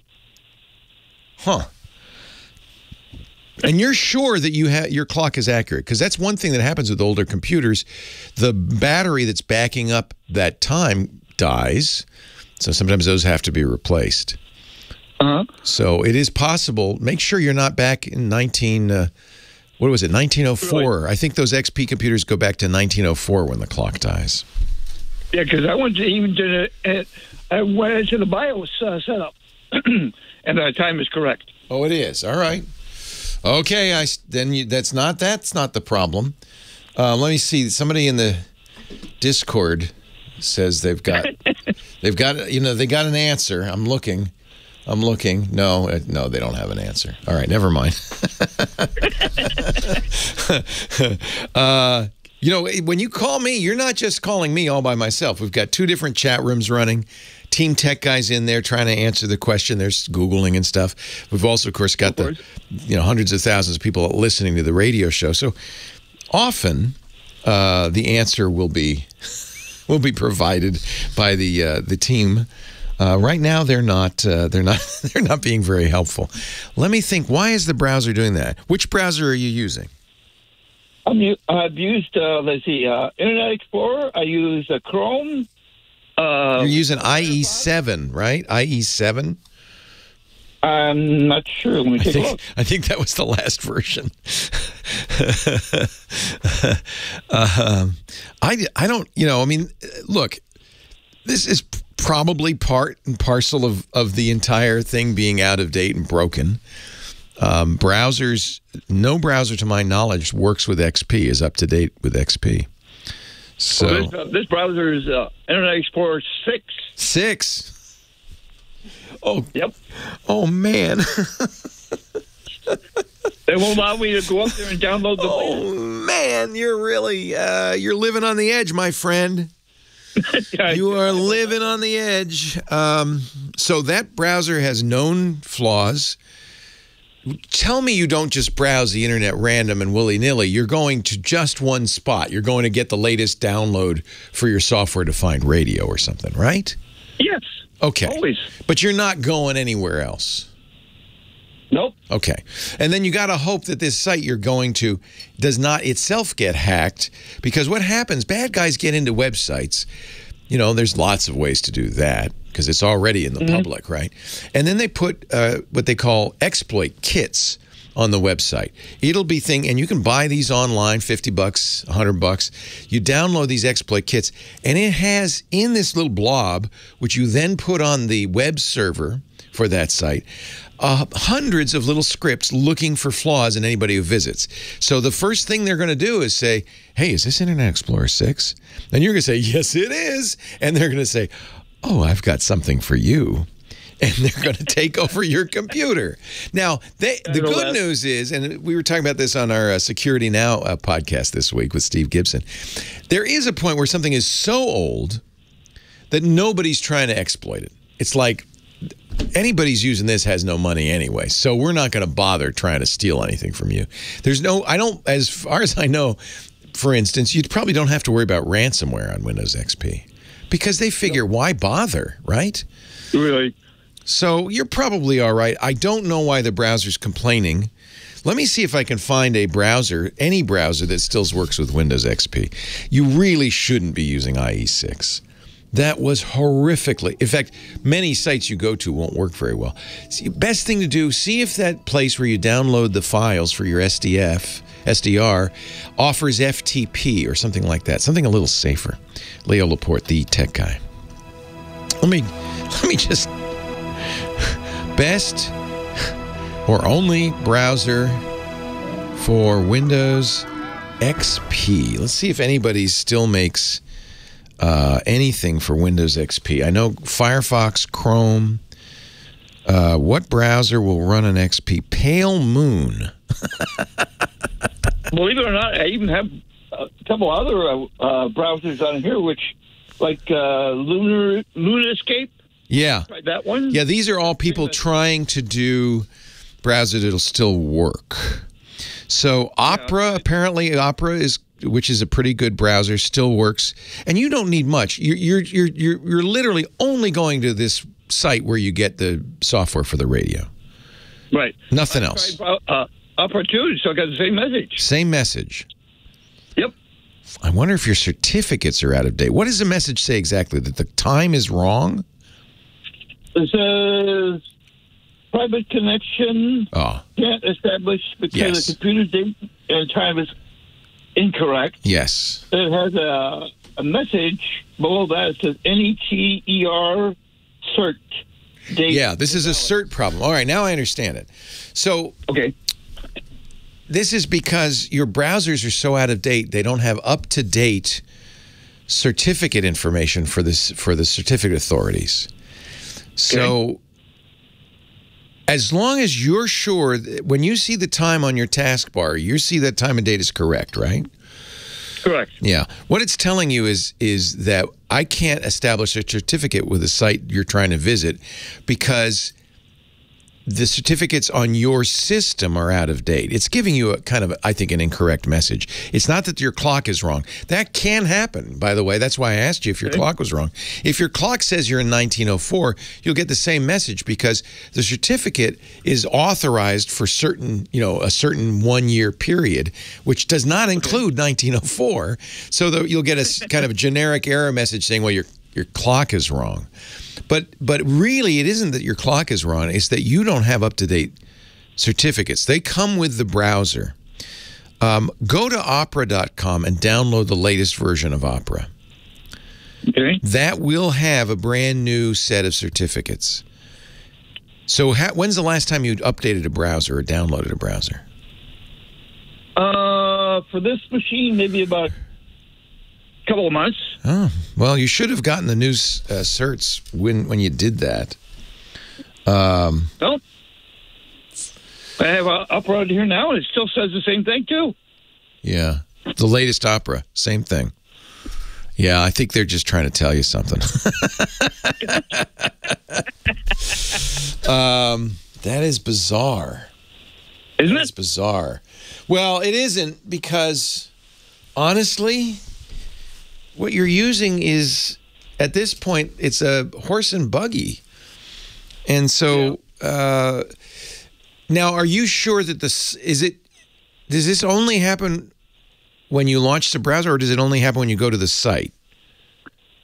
Only when I launch the browsers. Okay, so as soon as you launch the browser, it gives you that message that the time is wrong. Yep. Okay, so this is maybe the root certificates in the operating system are so old. How could we update your root certificates? Really? Yeah. Let me just see. Update root certificates XP.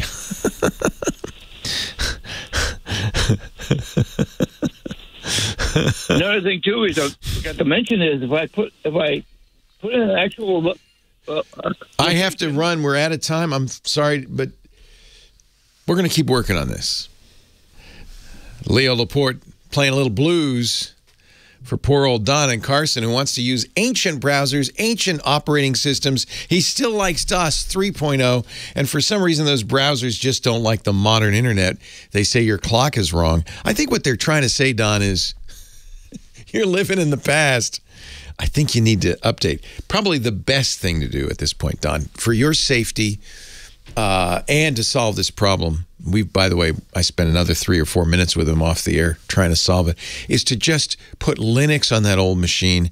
You'll get an up-to-date operating system with up-to-date certificates and an up-to-date browser. You won't have the security flaws. And the real trick is to make sure that you can download and install those software-defined radios, which is apparently the only thing you're doing with this old machine. And I am sure there is a ham out there who will help you do that. So really, we got to get you on a more modern operating system. This ties into the question we had earlier with somebody with old HP printers he had just recycled because Windows 11 and Windows 10 didn't have drivers anymore. HP wasn't make drivers. And it is, to some degree, it is kind of artificial obsolescence. it's these companies saying, look, I mean, Microsoft can't be expected to support every version of every operating system it's put out over the last 40 years. That would be an unreasonable expense. It's not something we've really had much experience with, right? In the old days, you got a horse. The horse worked until it didn't. Then you got a new horse. But there was no question of, I'm sorry, your horse is too old for the bridles we sell today. The saddles we make in 1883 don't fit the horse that you bought in 1862. We don't have that problem. We didn't, anyway. But we do in digital technologies, unfortunately. And it's because all of this software, if you're going to continue, you don't have to sell it anymore. But if you're going to continue to support it, that means you have to dedicate full-time engineers to fixing bugs, solving bugs, doing security assays to make sure there's no problems. And companies just aren't willing to do that. So, unfortunately, I mean, the computer you're using, there's nothing really wrong with it, as far as I can tell. It still works. The problem really isn't the computer. It's the software you're running on it is antiquated, is out of date. That horse doesn't fit that saddle. So you have two choices. One, get a new computer, get a new horse. Or the other, go back and get some saddles. They're a little weird, they're odd, but they still fit the old horses, and we call it Linux. And just put Linux on there, and then you can get it up to date, because Linux will continue to support that. Just as Linux would continue to support those old HP printers, there is a Linux that will run on that XP computer. Doesn't have a lot of RAM, probably. It's going to have to be a version of Linux designed for old machines, but there's somebody out there making that. And you put that on there, it'll run, and it'll have an up-to-date browser, it'll have up-to-date certificates, you won't get this error, and you'll be secure, which is my most significant concern. You don't want to ride an old horse with a new saddle. That's all I'm saying.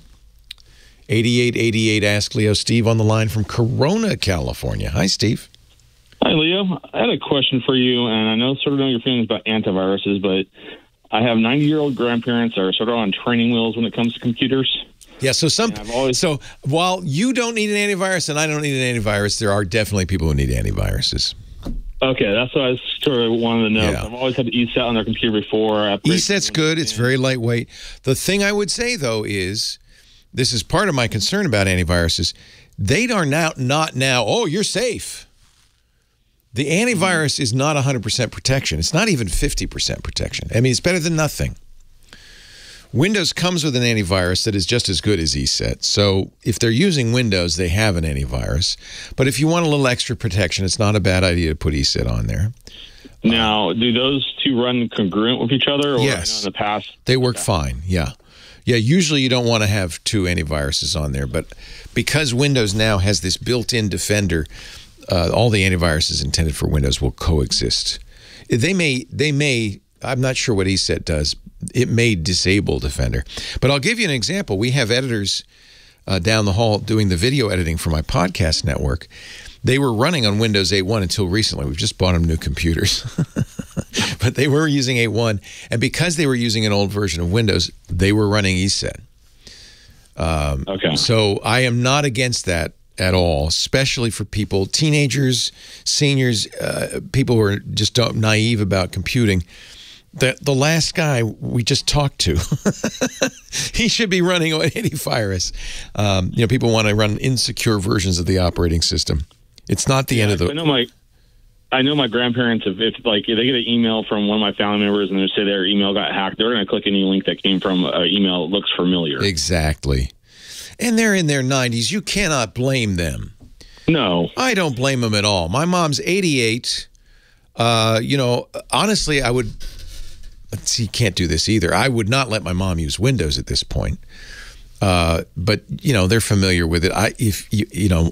A better bet would be for them to be using a Chromebook, which would probably do everything they want and would not be, subject to malware. Mm-hmm. In fact, if you're on a Chromebook, you can click that link in the email and nothing will happen because it is expecting Windows. Okay. But they're, as you get older, I know you get stuck in your ways.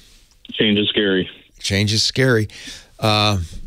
It's worth a try because it's not going to look so different. It's Chrome, so it's a browser basically. Mm-hmm. And probably they're living in the browser as it is. I doubt very much they're doing anything outside the browser. No, it's mostly in the browser. Yeah. Another good one, my mom loves her iPad. The only downside on an iPad for older users is eyesight. It's a small screen.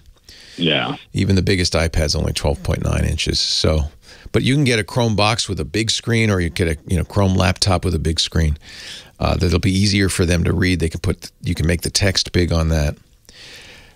But if they're stuck in the Windows world, which is a shame. I mean, honestly, this is where the computing industry went very wrong. Normal people should not be using a general purpose operating system like Windows. It's just requires too much caution and skill. But if they're insisting on using Windows, put ESET on there. That's fine. Okay. Thank you, Leo. I really appreciate it. Yeah, sure. I know. Look, we have to live in the world, right? Best solution. And they make them. There are computers they make for seniors. Basically, they're like Chromebooks. I think that's the easiest way not to get a special, expensive computer. But the computers designed for seniors are the same thing, very limited. Keeps them out of trouble. They can't do much with it. Windows, you can do anything. That's the problem. And, of course, that's why we love it. Because, if you want to do anything that your little heart desires with your computer, you want a general purpose operating system. It's what I want. But then if you say that, you're taking on and this is the problem. There's a disconnect between the desire for this general purpose operating system and the responsibilities it entails, which includes becoming a security expert, becoming your own IT department. So unless you're willing to be an expert in internet security, which is a full-time job for most people, unless you're willing to be your own IT department, it's probably a bad idea to get Windows. Unless I need to do, this weird thing that I can only do in Windows. Okay, fine, but now you've got to be a security expert. Because it's risky. It's risky. You can't have both. You can't have a general purpose, powerful operating system and not learn how to use it. That's why, Chrome OS is very popular. It's popular with schools. They don't have to worry about malware. Popular with people who just don't want to be computer geeks. iPads, same thing. The only problem with iPads, and my mom loves her iPad and she's able to use it, is it's a little harder to read that small screen. 8888 Ask Leo. We're going to take a little break. News at the top of the hour. Come back with more of your calls. So give me a ring. Let's talk tech. Leo Laporte, the tech guy.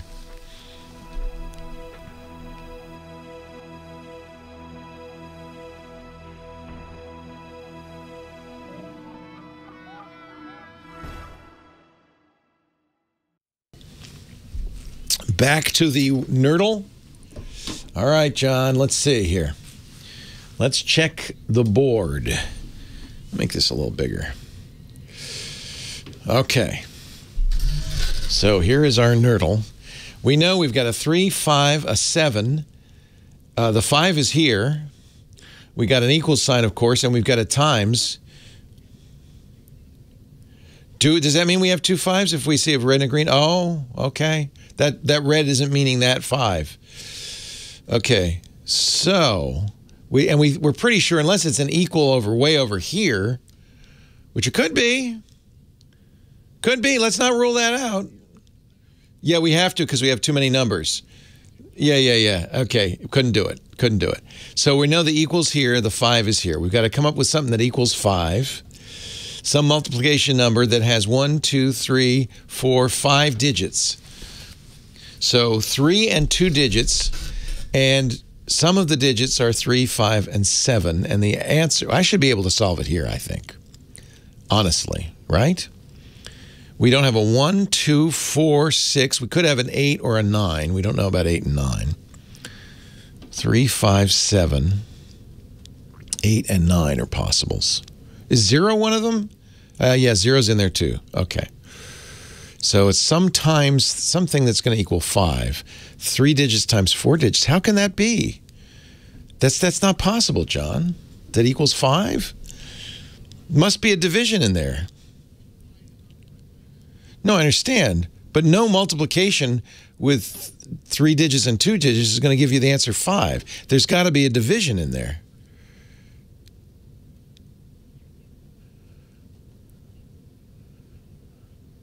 Well, can we do something like 3 times 5 divided by...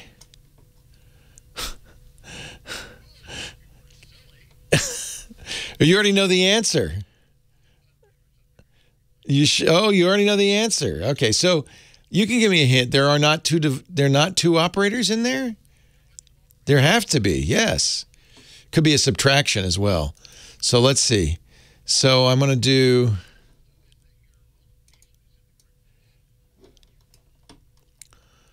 John says, my clue is my multiplies in the correct place. What? I know. I can't leave it, though. 8 times 9 is 72. Minus... Nope, that's not going to work. That's not going to work. Divided by... That's not going to work.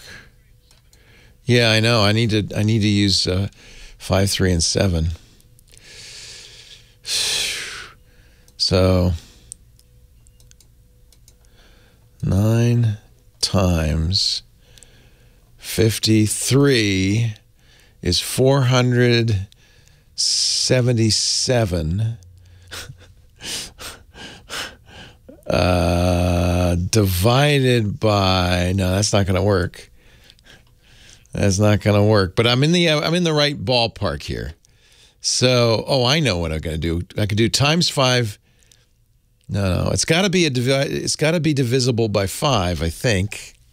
Unless the multiply could be subtraction, which opens it up a little bit. John's giving me all the good clues. I give up.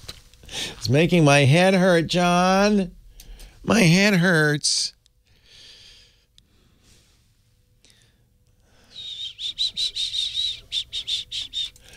My head hurts.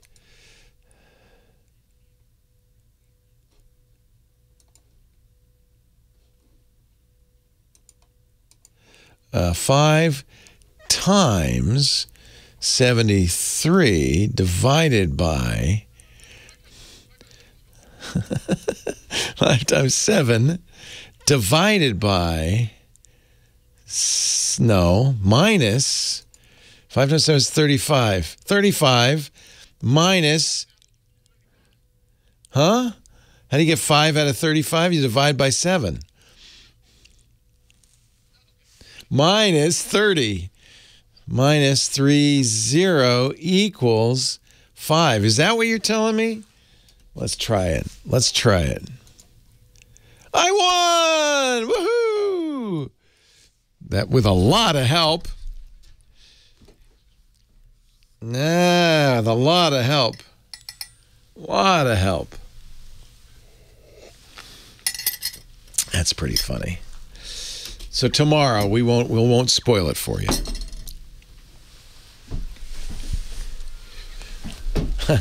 Lisa's very good with numbers. She should be superb. English wasn't your goodest subject either, was it, Chickenhead? Chickenhead's the king. Well, mashed potatoes pretty good too. It makes sense, though, if you have a creative chat handle that you would be good at show titles. That makes sense. What is that? Well, hey, how are you today? Leo Laporte here, the tech guy. Time to talk computers, the internet, home theater, digital photography, smartphones, smartwatches, all that jazz. 8888 Ask Leo, the phone number, if you want to talk high tech. Let's do it. What do you say? You and me. Part of the high-tech army, 8888 Ask Leo. There are really, I think there are two kinds of people in the world. People who love tech and people who can't abide by it, can't understand it, hate it, don't know why it works, don't want to have anything to do with it. So this is more a show for the former. But if you hate tech, but you still need to use it, this might be of value to you as well. 8888 Ask Leo. When I used to do a show for Tech TV, when I first started in 1998 on Tech TV, I was already doing this show, the radio show. So they knew I could talk for at least 3 hours on any subject having to do with tech. So we proposed a show called The Screensavers that was a call-in TV show, just like this, but on TV. But they had a problem. They had 24 hours to fill, and they didn't have any budget. So they said, Leo, we know you can do 3 hours on the radio. Could you do 2 shows? And I said, yeah, I'll do another show. It'll be called Call for Help. But, Leo, that's the same show, they said. People calling in and asking questions. And I said, no, it isn't, because they'll have 2 different audiences. Call for Help will be a show for people who came to technology because they had to, because they were using it at work, for instance, and they had to understand how Microsoft Word or Microsoft Excel worked. And they didn't care for it particularly, but they had to use it. That's who Call for Help was, the kind of utilitarian, here's how you use technology. The Screensavers was for people who fell in love with technology at a young age. And I'm one of those people. Often it's through video games or early programming with BASIC, something like that, and who just love it, who are enthusiasts. So that's what we did. We did 2 different shows, one for enthusiasts and one for people who maybe don't have any passion for technology but still have to understand it. I only get one show. I only get one show here, so this is for both of you. 8888 Ask Leo. All the information we talk about will go up on the website after the show, techguylabs.com, including audio and video from the show and a transcript. But meanwhile, let's get back to the phones. David is on the line from Venice Beach, California. Hi, David. Hello, Leo. Thanks for picking my call. Welcome. The last time we had somebody calling from Venice Beach, I got into a fight with somebody. Wait. You were okay. That was not me, but when I called you last, I think it was 3 weeks ago. Yeah. Or 2 weeks ago, you told me the same thing. Oh, okay. So it wasn't the last time. You were the last time. So I just wanted to warn you, keep your eyes peeled. You never know what's going to happen on Venice Beach. Okay, David, what can I do for you? However, I'm most likely the one doing the fighting because I'm the big guy here. I'm really big. Oh, you're safe then. Anyway. Good. I am. But I'm not safe with my computer so much. No. Yeah. My buddy fixed a computer for me. I mean, he put a computer together for me. Nice. And I want to connect my Canon XL2 camera to it. Yep. Using a display port that's on my computer. You want video from your Canon? Yes, sir. Ah, so you're going to stream or something? Yeah, I want to record my old mini DV cassettes and put them on digital. Right. Oh, yeah, that makes sense. It's funny because that's now that you say it, that's the camera we used when we first started streaming. Our TWiT network was Canon XL2s. We had 3 or 4 of them, right, John? And pointed at me. So those are a little out of date now. They're maybe closer to 20 years old. But you have a lot of mini DV cassettes that you shot with it. Certainly do. Yeah. Now, I'm trying to remember. I think does it have Firewire out? Yes. It does. Exactly. Yeah. So you need to get Firewire into your computer, which, of course, no longer has Firewire. Bingo. I tried that. So I tried the second option is to go through the RCA and have a converter. Oh, don't do that, because you want to keep it digital if you can. Because then if you do that, so the camera, the mini DVs it's recording are digital, mini digital video. So if you do that, then you're having the camera convert it to analog, converting it back into digital for the computer. You're adding a step that degrades the video. What you want to do is Firewire to Thunderbolt. Okay. Wow. I heard about that and I neglected it. Now, what computer are you using? Many modern computers will have Thunderbolt, but sometimes older computers, your guy built you one. It's a Windows PC, I'm going to presume. Correct. Yeah, it depends on what motherboard he uses and stuff. But you certainly will have USB. Yeah. Thunderbolt looks like it's a Type-C adapter. So it doesn't look like it's the square USB Type-A adapter. It looks like, how do I describe that? It looks like a little rounded slot. It's rounded on both ends. If you have that, then you just have to get the right cable. The reason you want to do that is it stays digital, going right from the DV cassette right into the computer. You don't have that degradation of converting it twice. Oh. But you got it. But the trick is going to get the right adapter. So what you're going to need to do, maybe find it out for your buddy who built you this, or did he give you the manuals when you got it? Yes, I have that on the side. Okay. So the manuals will tell you what ports that computer has. It's probably going to be in the motherboard manual. So look, it's a tower case? Yes. Okay. So he may have put some additional cards in there for other connectivity, maybe video. They'll have their own manuals, but chances are any Thunderbolt will be on the motherboard. If it only has USB, there is, let me see if there's Thunderbolt to USB 3 would probably work. So you need to get in other words, you need to get the cable that matches what you've got. So I'm sorry, Firewire to USB 3. Yeah, there are Firewire to USB 3 cables, $29 on Amazon. Well, that's not bad. Yeah. So actually even less, depends on what you've got. So you're going to find out what's on that motherboard. Worst case, you can go out and you could buy a Firewire adapter for your PC, put it in one of the slots, or more useful to you going forward, a Thunderbolt adapter, because Thunderbolt's really fast, 10 gigabits per second, up to 40 gigabits a second. So that's nice because the faster it is, you can connect it to hard drives, other video devices, and so forth. So you're probably, you're going to do this project once and then sell the cameras. They're not, unless you continue to, right? Or are you going to keep using them? Yeah. No, I don't need it. You don't need them. They're out of date. Yeah.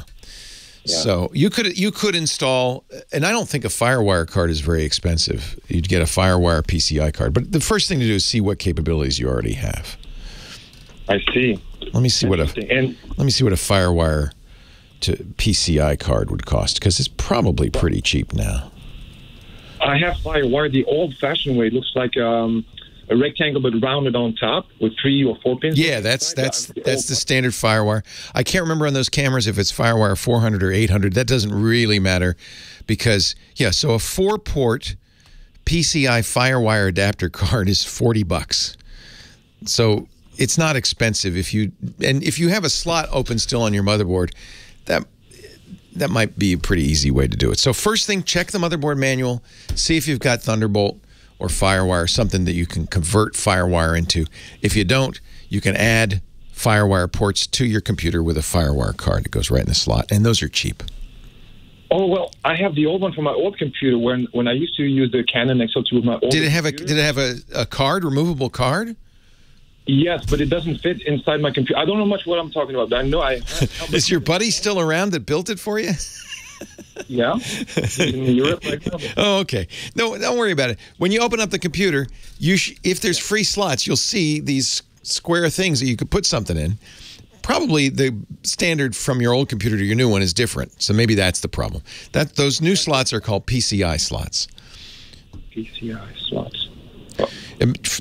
But again, the first thing to do is see if you already have something that you can convert it to. Although $40 might be cheaper than a Firewire to USB cable, so it might be just as easy to do that. So you put a card in.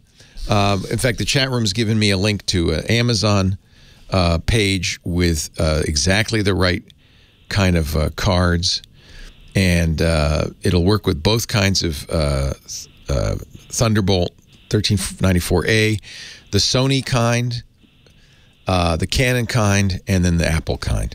So, and this is $20. Okay, now you got to do it. Thank you, chat room. Thank you, chat room. Wow.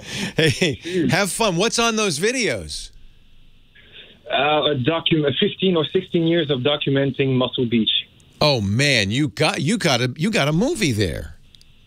Yeah, I'm producing a documentary. Yeah. Do you got Arnold in there? I cannot confirm nor deny.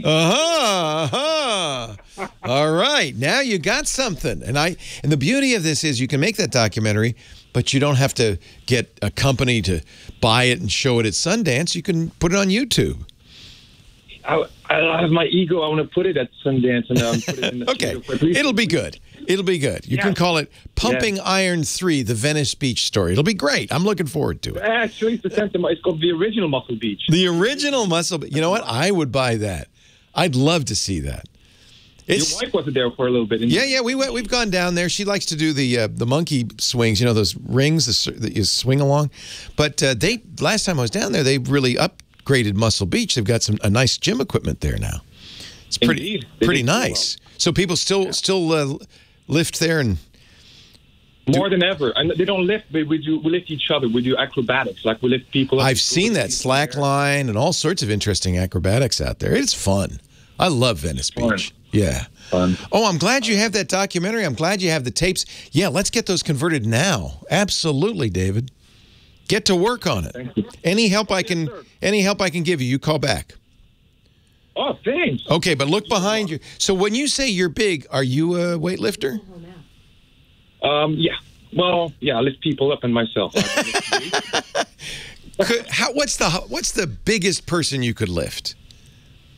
I can lift like 4 people at least. That's the thing. What? It's like you could bench press 600 pounds, man. No. I cannot bench press, but I can put on my knees and my shoulders. Oh, yeah, you hold them. Physics. Yeah, you hold them like that. Yeah, like an acrobatic trick. Oh, that's cool. Yeah. Shane, I'm going to come down. I know Muscle Beach is reopening. I'm going to come down. I'm going to visit.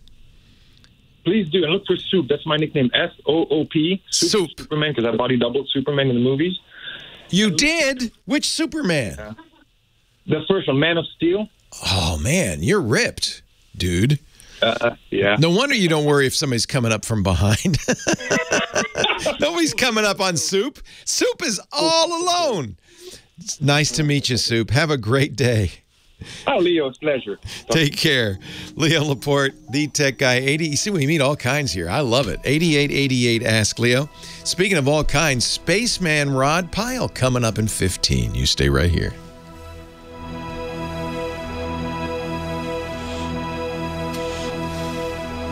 He does this, right? You bend your knees. You got 2 people on your knees. It sounds like fun. I'm making friends everywhere I go, Rod. I want him to put us on his shoulders. Then, he ain't going to do that. And 2 other people. That's why I asked. Can you how much can you hold, Soup? The shoulder I'm on will be the one that's kind of sloping down, right? You'll be barely counterbalancing the other side. Hey, I'm so glad you guys talked about Firewire, because I have probably, 7 years when I was working in DV between the end of Betacam and the beginning of True HD. Oh, so you have a lot of those tapes? Maybe 1,000. You want to see? They're just you want to see decaying, Soup? You know. By the way, Kim has found Soup's website. That's the man we were talking to. Whoa! He body doubled Superman. Looks like he is Sparta. Wow! I like the Horus head the best. That's what I want my look to be down at Venice Beach. I am Ra the with Third. The eagle head. Charismatic, masculine presence. Look at that! And comedic. Oh, look at that extended leg up in the left there. I'm scared of this guy. Woo! That's definitely somebody you want to be friendly to. I'm going to go down to Venice Beach and I'm going to say, Soup, you're my man. You're going to have your private bodyguard down there. Look at this which guy. you sometimes need at Venice, depending on the day, you know? I tell you what, I'm not introducing my wife. That's it. She'll be gone. She does there he is. Look, he is doing the 6 people thing. Oh, that's a physics problem right there. That's what he said. He says it's just physics. Yeah, that's like the Hadron Collider in meat. So Lisa does the swinging rings? She does the rings like these. Yeah, she's really good. Yeah. Oh, man. She can go all the way there and back. She's really good. She's super fit. That's why I'm saying I'm not introducing him to Lisa. Be it on my marriage all over. Yeah, I used to be married. Then Soup came along. It was all over. That isn't going to happen. No Soup for you, Lisa. So, what do you want to talk about today, Mr. Pyle? I want to talk about a cry for help to the aliens. Oh, good. Yeah. Oh, good. I can't wait. It's a really weird but cool story. Okay. All right. We will talk soon. I'll be here. SOOP. Short for Superman, because he body doubled for Man of Steel.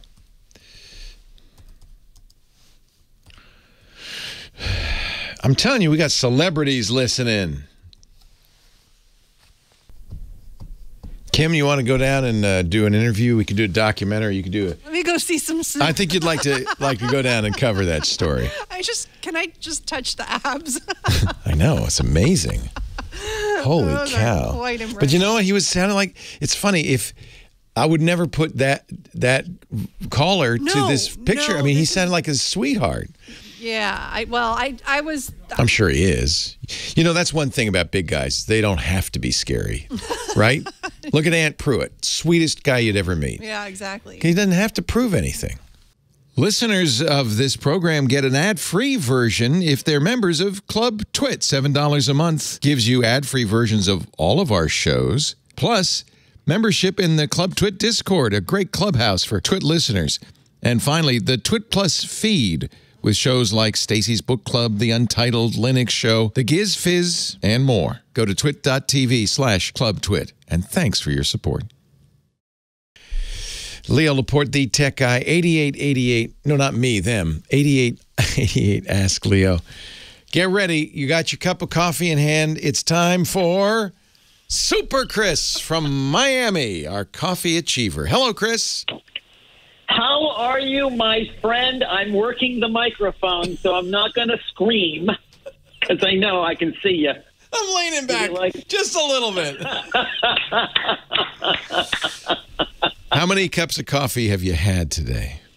Well, I'm going to be honest. I'm in about 4.5. Kim's in about 1.5. Now, do we count? What do we count a little cappuccino as? You know, about a demi-tasse, a half cup. How much is that? A half? Yeah. Yeah. So I'm on 1.5 in. You are. Yeah. 1 mug and 1 demi-tasse in. So what can I do for my friend from Miami? Well, let's ask the first question, and that is, well, first, thank you so much, very much, always for taking the call. Always a pleasure. Thank you, Chris. And Amy Webb, have you read the book? I only got as far as chapter 5. Because I interviewed Amy, her new book is called The Genesis Machine. Yeah. Our quest to rewrite life in the age of synthetic biology. And it is. Yeah. Oh, I have it. It's a great book. I know. Yeah. I gave my first copy to John. John, did you read it yet? Our studio manager is a sci-fi fan. It kind of is sci-fi, some of it. But it really is about the next big revolution, which I've been saying is coming for about 20 years. You know, we're in the midst of the information revolution, the digital revolution, obviously. The thing, you know, the computers and the internet changed so many things. But her position is we are getting very close to being able to gene edit, to gene splice, to create new genes, and to modify our children before they are born to be disease-free, to have superpowers. What are we going to do with this ability? And to answer your question, I haven't read the whole thing cover to cover, but I've skimmed most of it. Neither. Yeah. Yeah. But you enjoyed it, right? Well, here's the problem. I made it till I did all of the first chap, and then all of a sudden I got into part 2. So you've probably been drinking too much coffee to read this book. Nope. You need to cut it into small pieces and digest it. You know what I would recommend if you haven't finished it. There are a couple of sections I would read. The 9 risks are good, and especially, the chapter 8, the story of golden rice, is, I think, a very interesting story. And then there's a whole chapter of predictions of what the world might look like. Actually, it's a series of chapters, and that's more like sci-fi. So there's scenarios, and those scenarios, I think, start in chapter 10. So skip. You stopped at 5, skip 6, 7, and 8, go right to 9, and I think you'll get the momentum back. It's not that that I stopped at 5 on purpose, but one of my business partners came over and he's like, "I got to read that book." And I Oh, said, he "Okay." stole it from you. Yeah, so I ordered another one. Good. In the meantime, I've been reading The Science of Getting Rich, of course, by Wallace D. Wattles, and then I'm rereading Steve Jobs. So how's that working for you, by the way, The Science of Getting Rich? Is it working? It does work if you apply. Like, the thing is, a lot of times, and a lot of people will say, about Leo Laporte and how you've done in your life and your career started. You know what? And I remember one. I never did this to make money. There has been, incidentally, I've made some money. I'm not rich, but I'm well off, but that's completely incidental. I did this because I loved it. In fact, everybody told me, don't get into radio. That is not a path to wealth and fame and fortune. That's a path to driving a 10-year-old Subaru and working in Idaho. But I've been very lucky, thanks to the Premier Radio Network, our syndicator, and my wonderful mentor at KFI Radio, Robin Bertolucci. I have been very successful. Thank you. Have been. Hold on, Chris. Taking a break. Leo Laporte, the tech guy. I did not get rich writing 13 books. That was a sure path to poverty. But I am glad Amy Webb wrote this because it is really, I think, it's more than good. Although it is good reading, amazing. It's important because I think this is something we are going to have to deal with, and I think it's very interesting. Yeah, it is. Sorry, Eric, I wasn't talking about you. I would have honestly. Driving a 10-year-old Subaru, living in Idaho is not bad. It's not a bad life. It's not. Sometimes I wish I had chosen that path. Let's put it that way. Wow. Wow. Wow. That resets everything. I know. Like no, you know what? You know what? Wow. I wanted enough money to do a few things. Send my kids to college so they didn't have a crippling debt when they got out of college. I feel really good that I was able to do that. Not that they're using these college educations in any way important, but at least they had the chance. So that was one. And then I wanted to have enough money so that when it came time to retire, I wouldn't have to live on Alpo. And I have achieved that now. So that's all I really wanted. Dana Carvey said it. He said, getting rich and famous just means you have a bigger bedroom to watch TV in. And I think that that's kind of true. Oh, yeah. Okay, you're right. I can go on cruises. I can. I get to travel. But it would have been okay if I hadn't had enough money to do that. But I do have enough money to do that. So that's fine. I don't know if I'll be buying a Lucid Air. It's $130,000. But I can dream. A boy can dream. Yes. Chris, did you have a question? Because I have to go for Mr. Rod Pyle. Oh, you're having a Mac crisis, it says here.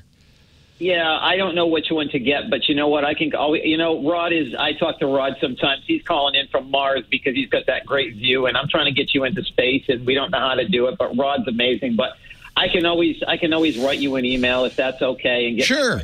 You know the email. Yeah, I'll look for it. I do know it. Yeah, I'll look for it. So. All right, Chris. Yeah, I'll talk to you there. My pleasure. Always a pleasure talking to you. Thanks, Leo. Take care. Awesome. Mr. Pyle? Are you on the launch pad? So you've gone and told me that writing books won't make you rich. You've completely destroyed my plan. Do you know that? Well, wait a minute. You know better. How many books have you written? Well, if you count everything, I just finished 20, and you're absolutely right. Jeez. Well, I'm just saying, if you took the money you made on those 20 books and divided it by the number of hours that you spent writing those books, what would your hourly wage be? Every now and then I do that, and it usually is above minimum wage. Which is good. Okay, it's more than $7.25 an hour. I'm glad to hear it. Yeah, so we're pretty happy. But it's even above California minimum wage. No, if you're making, it's really good. I would say it'd be worthwhile if you were making like $50 to $100 an hour. Yeah, probably. It's because there's other benefits. You get notoriety. You get to be on radio shows and stuff like that. Well, and that's the thing, and so if people, sometimes people come asking for book advice or coaching or something, and the trick is, it's like you said about radio. You do it because you love it and because you have to and because you couldn't find another way to make a living that thrilled you as much. Yes. But the speaking circuit is where it's at. Oh, there's big money in that. Because a couple hours of that is like an entire book advance, you know? No, there's... You do it right. Oh, man, it's good money. It's kind of stunning, yeah. The last 2 years have not been kind, but, Yeah, not a lot of speaking going on. No, a little bit of virtual stuff. I did do one thing. I did a keynote at the IBM Watson IoT conference. Oh, fun. Just as cool. 2020 was starting when this all came out. And they did pay us to do it virtually, which shocked me because I thought, that's the end of that. But not a lot after that, yeah. Hey, spaceman. Here we go. Okay. Let me get my stack. Let me set my timer. Oh, he's got a timer. I'm big time now, man. Fancy.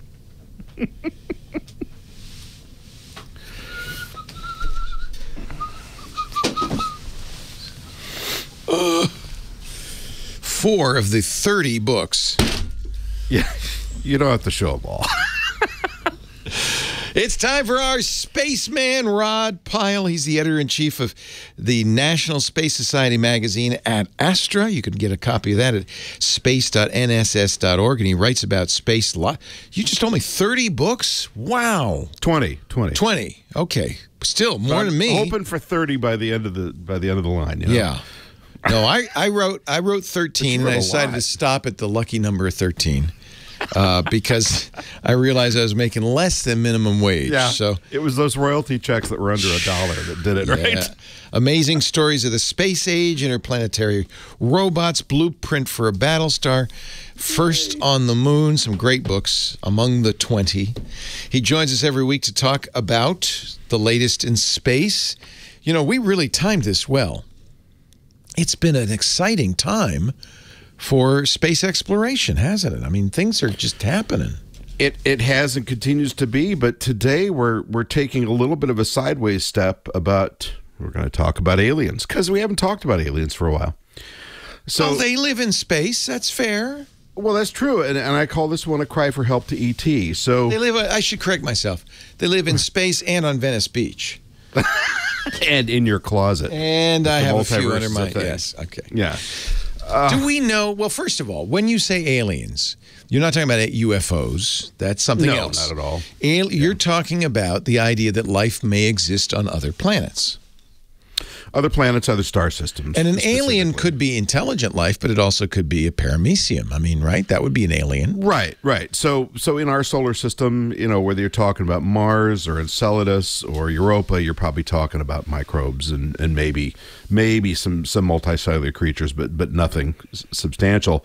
But this particular story is about a project coming up for World Space Week in October this year. A group called METI, which is an offshoot of SETI. So SETI is the search for extraterrestrial intelligence. METI is messaging extraterrestrial intelligence.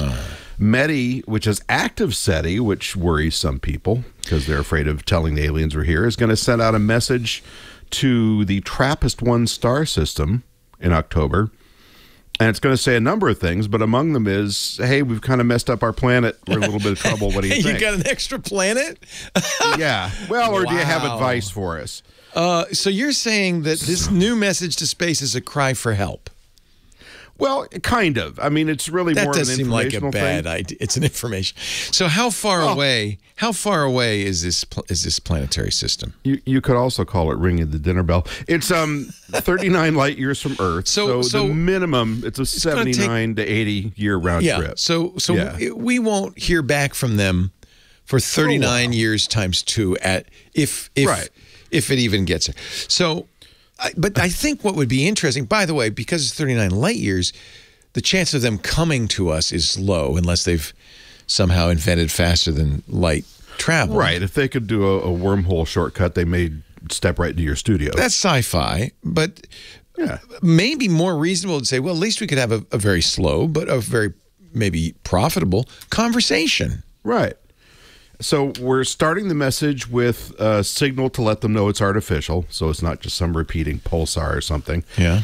Then there's a digitized periodic table to establish some ground rules. Like, we got the same physics here you have, where you are. Yep. And then there's a little bit more stuff of mathematics. And then there's stuff we think would be universal everywhere in the galaxy. Yeah. Kind of like what we did with the Voyager records, right? Right. And then there's... So this is a group of anthropologists, historians, sociologists, and artists and scientists. So we got artists in there. So there's going to be, thank goodness. That's the best of us. Yes. So they're going to send music. And as I gather, a lot of the information about, hey, we're kind of burning the candles at both ends here on Earth is in this music, which interestingly, there's a number of compositions, but it includes some stuff from an Uzbeki group. So it really is truly a universal kind of representing the planet. Yeah. When we sent the Voyager record out, was there any music on that? Oh, yeah. There was a lot. I think there was... there was natural sounds, surf, wind, thunder, and animals. There were spoken greetings in 55 ancient and modern languages. And Carl Sagan's 6-year-old son, Nick. Of course. And then there was I think there was some Little Richard and a bunch of other stuff on there. So. Little Blind Willie Johnson, Mozart, Beethoven, Stravinsky. Mozart, right. Yeah. Blind Willie Stravinsky, Chuck Berry. See, for anybody who's into classical music, I would have worried about sending aliens Stravinsky because that might just cause them to attack. It depends on which piece they did. It was The Rite of Spring. Beautiful. They're on their way now. Oh, you're kidding. No, come on, man. Well, I mean, caused a riot at the Paris Humpback Whales. Yeah. Well, they're probably not Parisians out there. I think you're safe. That. So this is going to go out from a radio telescope in Australia at a place called, I think I'm pronouncing this right, Goonhilly. Yeah. And part of the idea behind sending to TRAPPIST-1, which was the first system that that particular telescope identified, the TRAPPIST instrument, is that star system is 7.6 billion years old. Our solar system is about 4.5 billion years old. So they'd be ahead of us. The thought is they might be more sophisticated. They're older than us, so they're either way smarter or they've wiped themselves out already, in which case... But they may send a message back saying, yeah, we had the same problem. The secret is in... Eat less sugar. Yeah, that's right. Or something. No, butter is good for you. Or as they said on Saturday Night Live... wouldn't that be great? Send more Chuck Berry. That'd be okay with me. So there are some experts weighing in on this, though, saying, so SETI is listening, METI is sending, right? Yeah. So, I get kind of excited about the idea of trying to communicate, but besides the, I say tongue-in-cheek about ringing the dinner bell, come eat us for lunch, there are some people saying, this is kind of like unauthorized interstellar diplomacy. Yeah, because who are these guys? I mean, they don't represent the Earth. This was the plot of a science fiction trilogy called The Three-Body Problem. Right. And it's a fascinating conundrum. Should we announce our presence? It was a weird book. Should we announce our presence to the universe? Isn't that a risky thing to do? Well, and these guys are just doing it. Right? Well, these guys are just doing it. Right. It's not like they asked us. I mean, it's like, are you going to walk next door to your neighbor in Petaluma and say, hey, call that guy in North Korea and tell him to stop messing with those missiles? You want somebody who does that for a living probably to do that. I understand their point of view is, well, we're scientists. This is what scientific exploration is. This is what you do is, it could all end in tears. I guess that's the problem. or a bloodbath, but we'll hope not. And one of the things that makes TRAPPIST interesting, so they're doing this twice. They're doing it once to TRAPPIST and another to another star system a few weeks later called K218. But TRAPPIST was kind of a big deal when they spotted it a few years ago. I think it was 2017, because it's got 7 what we think are rocky planets. And a lot of this is by inference. We won't be able to get better knowledge of it until we've got the Webb looking that direction. It's the first target for the Webb, by the way. But it's got 7 rocky planets, and we think 3 or 4 of them are in that habitable zone. So maybe they got water, maybe they got liquid water, maybe they got critters. So we'll see. Yeah. What's your position on all this? Should we just stay mum, or should we reach out? Reach to the stars? It's too late, right? I mean, how long have you been on the air? 39 years. There, you've reached TRAPPIST-1, right? No, that's true. My first outreach to the aliens was in 1976. Right. So you make an excellent point. We got the Titanic SOS signals going out in 1912. But don't those? I mean, over 39 light years, probably those signals have attenuated to nothing, right? Well, but these are smart aliens. They've been around twice. Do you think? I mean, is there just a little tiny photon still going, or whatever it is? Yeah, because we pick up stuff from all over the universe. So I think there's a very good chance they're watching I Love Lucy right now. I Love Lucy, and they're looking at that conveyor belt with the chocolates right now, thinking, okay, these people are ripe for invasion. Send more Vita Vita Vegemin. Leo Laporte, the tech guy. Wow. You're right. That wasn't Vegemite. That was Vita Vita. Vita Vita Vegemin. Although there is a Marmite crisis looming. Yeah? Yeah, big Marmite shortage. Oh, no. Yes. I know. These are the things. I watch CNN, and they're talking about the war in Ukraine, but they're missing the big stories. What about Amber Heard and Johnny Depp?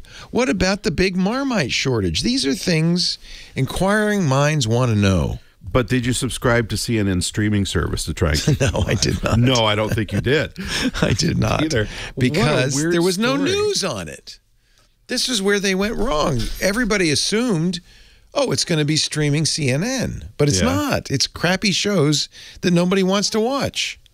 So what kind of stuff was on there? Because I was listening to you guys talking about that this week on... It was all This Week in Tech, I think. CNN has a lot of movies, documentary movies. So it was a lot of that. And then they had shows. Chris Wallace, they hired him away from Fox, and so right. But it was all going to be kind of chat shows, not news shows. Oh, yeah. So that's soft programming they do. It was soft programming, and the reason it's thought is that they didn't want cable companies to be mad at them. Because they still make the bulk of the money. This is the innovator's dilemma. They still make the bulk of their money from cable. So when cable broke their deal with me when they said, "Hey, if you pay us, we won't show commercials." Oops, that didn't turn out to be true, did it? Right.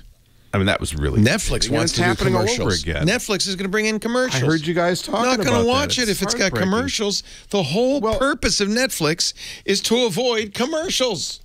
And it was bad enough when commercials drove broadcast TV, but at least those shows were made to host commercials with the protagonist looking off camera with that long stare as they faded out of Act 2. Now they just drop them in like somebody dropped a knife on the thing, right? And the commercial just comes banging in there in the middle of an emotional scene and I go, whoa. Boom. We just had the kiss moment and now we're watching a mustard commercial, so that was weird. My favorite moment when I'm watching shows on Netflix or I pay for commercial-free Hulu or Peacock is that part where they have the dramatic ta-da-da-dum and they fade to black and they fade right back up to scene. Right. I love that. I love that. It's just, to me, it's a commercials I didn't see. Meanwhile, but it is weird. Let's go to commercials. Breaks, isn't it? Yeah. Okay. You gotta go. No, I don't have to go. Well, I do, but I don't have to right away. But isn't it weird having the 5-act structure go away? I'm still not quite used to it. I don't miss it at all. I think they still do it. They just don't have a commercial to signal. If you haven't watched Slow Horses on Apple TV Plus, I haven't. If you have Apple TV Plus, highly recommend it. This is my kind of TV. And I bet you do because you probably watched For All Mankind. I did. Yeah, so Slow Horses is a British spy show. Really wonderful. And the final episode is Friday, so you can binge the whole damn thing if you wait till Thursday. So I see somebody's mentioning on the chat Avi Loeb. He's the astronomer at Harvard that got so much attention when Oumuamua slung through the solar system a few years ago. And he finally wrote a book about it, which is pretty interesting if you get a chance. Oh, I'll have to read it. And his logic is good. There's still people that are kind of scratching their head over how somebody running the Harvard astronomy department would step out and talk about that. But that's what makes good science, right? It's taking chances. Open-minded and really open-minded. Yeah. There's no aliens, but good. Good on him. Hey, thank you, Rod. Thank you, sir. See ya. Take care. Thank you for letting me be your tech guy this week and every week. Thanks to Professor Laura, our musical director. She spins the discs for us and makes us smile with her musical selections. Thanks to Kim Schaffer. She's the one who answers the phone, gets you on the air. Most of all, though, thanks to you, both who listen and call. Because, well, it'd be silly for me to sit here talking to myself the whole time. Thank you. I really appreciate this opportunity. 8888 Ask Leo. Time for a couple more calls before we wrap it up. Richard on the line from Paducah, Kentucky. Hello, Richard. Hey, Leo. This is Richard, obviously. Hello, Richard. Synology. I have a Synology 4-bay NAS with the 2 SSDs. Very nice. And I find, it's Synology, I find information on the 4 bays, but not really on the SSD. Any recommendation on size for those? It doesn't need to be big. Those SSDs, so the Synology is a network-attached storage, and when you buy it, all you're really getting is an enclosure, in your case, an enclosure that can hold 4 drives, spinning drives typically, but you could put SSDs in there. I think it's probably not necessary. The Synologies are great. I recommend them. I have 2 of them. I love them. And what happens is you put software on there that it's essentially a form of Linux. It's customized for that, and you can do a variety of things. Most people at least use them for backup, but there's other things you can do. It can be a server in your house, all sorts of stuff. A lot of people use Plex on a Synology to make a media server. The bottom of the Synology has slots for 1 or 2, in many cases, not all of them, but slots for 1 or 2 little SSDs. And the whole purpose of those is to speed up primarily writes, but to some degree reads of small files. So they're basically cache. In all of computer science, you'll see cache everywhere. The idea being, when you access some data, the chances are good you're going to want to access it again real soon now. So when you access data, whether it's a website you're visiting, or in this case, a file you're taking off the hard drive, chances are good you're going to want it again. So we're going to save that data somewhere faster than the internet or the spinning drives in case you ask for it again. And a good caching algorithm really speeds up your computing because it's going to predict, yeah, he's going to want this again, so let's keep it right here. So that's what those do. You don't have to have them on a Synology. The idea is primarily it's going to speed up reads and writes, because if you're reading a file or writing a file, chances are, you know, you're going to do it again. You know what? I don't even know how much it speeds it up by. I always buy them. I always buy them. You don't need a big one. 64 gigs is more than enough. You can get 32 gigs if you can find it. You certainly don't need 128 gigs because it's not going to ever use that much. It's a small cache kind of while you're reading and writing. So I'm sure Synology has a recommendation somewhere for what to get. But the nice thing is, all the charts, and I'm sure they do. I'm visually impaired, but they didn't do anything for the small ones a little bit. Well, let me see if I can find this for you. Cache SSD recommendations, recommended size. Let's see what they say. This is on the Knowledge Base, Synology Knowledge Base. And the question is, what's the minimum recommended size for my SSD cache? They say the table below shows, so if your volume size is less than 24 terabytes, which I'm sure it is. Yes, a little bit. They say the minimum size of the SSD cache is 400 gigabytes. Wow, wow. Oh. Wow, wow. A terabyte or even a terabyte. Wow, that's surprising. Yeah, not even a terabyte, 400 gigabytes. So a terabyte would probably be better because... Well, it's more than I thought it was. It's larger. Yeah. They have something called the SSD Cache Advisor.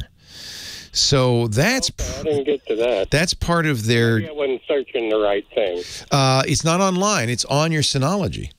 So it's okay. Yeah. Okay. So you can enable it, and what it does is yeah, I didn't even know this existed. So before you buy the cache cards, before you lay down your cache, run this thing, keep it running, and what it does is it watches what you do, and then based on your behavior, it will then tell you. Oh, cool. Yes. Cool. Yeah.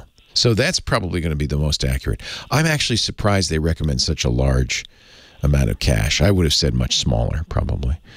That's surprising too. So they to do the SSD cache analysis, they need at least 7 days of data, and then it will generate a result. So I would say don't buy it yet, and run the advisor. I can't believe they say 400 gigabytes. That seems like way more than you would probably need. But hey, we're trusting Synology. They don't make money on that directly because you can use third-party caches. So also I have I'm not a doctor, but I'm a patient. And your dry hack, you mentioned your medicines you take yesterday, and you said lisinopril. Yeah. For blood pressure. Yes, sir. I was allergic to that, and it caused a dry hack for me. Goodness. Well, that's good to know. No, I think mine's allergies because I have been taking lisinopril for about 5 or 6 years now. So. And you've been hacking for about that, haven't you? Maybe. It's either that or the Marlboros, one or the other. I'll quit real soon now. No, Talk to your doctor about that. I will ask him about that. Thank you for that suggestion. I appreciate You're that. welcome. But see, we're helping each other. Thank you, Richard. Yeah. Have a great day. You're welcome, Leo. Shannon, Fort Collins, Colorado. Hello, Shannon. Hi there. How are you? I am well. Good. Question. I have a really old MacBook Pro, and I've had it resuscitated once. And I feel like since it came back to me, while it is at least turning on, it got a little bit slow. How old when you say very old? How old? I want to say 15 years old. Oh, my gosh. It's ancient. So yeah, but let me tell you, it has all of my Adobe suite on it, so I can't use it. Yeah, nowadays Adobe avoids that problem by not selling it to you outright. You have to subscribe, and you don't want to do that. Exactly. I'm going to try to get them put onto my other MacBook Pro that's newer. So there's a couple of things you can do. First thing is you can get a program like Carbon Copy Cloner, that's one, or Super Duper, that's another, that will take your internal drive and copy it bit for bit to an external drive, which means all your Adobe products will go with it, and they'll continue to work. I would definitely start that with there. A slow drive usually means it's the beginning of the end for that drive. And slow drives are the #1 cause of computer slowdown. 15-year-old hard drive, it's probably on its last legs. So the first thing to do is, just go out to the big box store. You can get a giant drive, more than you'd ever need for under $100. Plug it in, download Super Duper or Carbon Copy Cloner. You're going to have to get one that'll work with your old version of macOS. I'm pretty sure both will have a version you can use. And what they do is they make an exact copy of your internal drive. Now you have an option. One way you could speed up that computer, and I'm not sure about these old MacBook Pros, how easy to get into they are, but you could put an SSD probably in there, which would immensely speed things up. Even just replacing the hard drive would probably help. Okay. So, but the first step is to absolutely now, before you go much farther, get a backup with Carbon Copy Cloner or Super Duper, so that if anything happens to that internal drive, you at least have that. And by the way, then you can restore it to your new machine as well. Yes. So one of my main questions is, though, I did put a booster in the same room as. No, that doesn't help. I feel like it almost slowed it up. Yeah. Well, it depends why it's slow. If it's slow because of the internet, maybe. But I think it's slow because of the hard drive. Yeah, it's the hard drive. Okay, thank you, Leo. Hey, a pleasure. Thank you, Shannon. And thanks to all of you for calling and for listening. I think it's time to wrap things up for this week, but I'll be back next week and we can talk about all of your problems with your technology next week, or maybe something more uplifting. I don't know, space, aliens, Chuck Berry. Thank you for joining me. The website, techguylabs.com, has all the answers to all the questions. We'll have audio and video from the show up there in a couple of days, as well as a complete transcript, so you can search for the part of the show you want to hear again. Meantime, I'll see you next time. Leo Laporte, the Tech Guy. Have a great geek week. Well, that's it for the Tech Guy Show for today. Thank you so much for being here.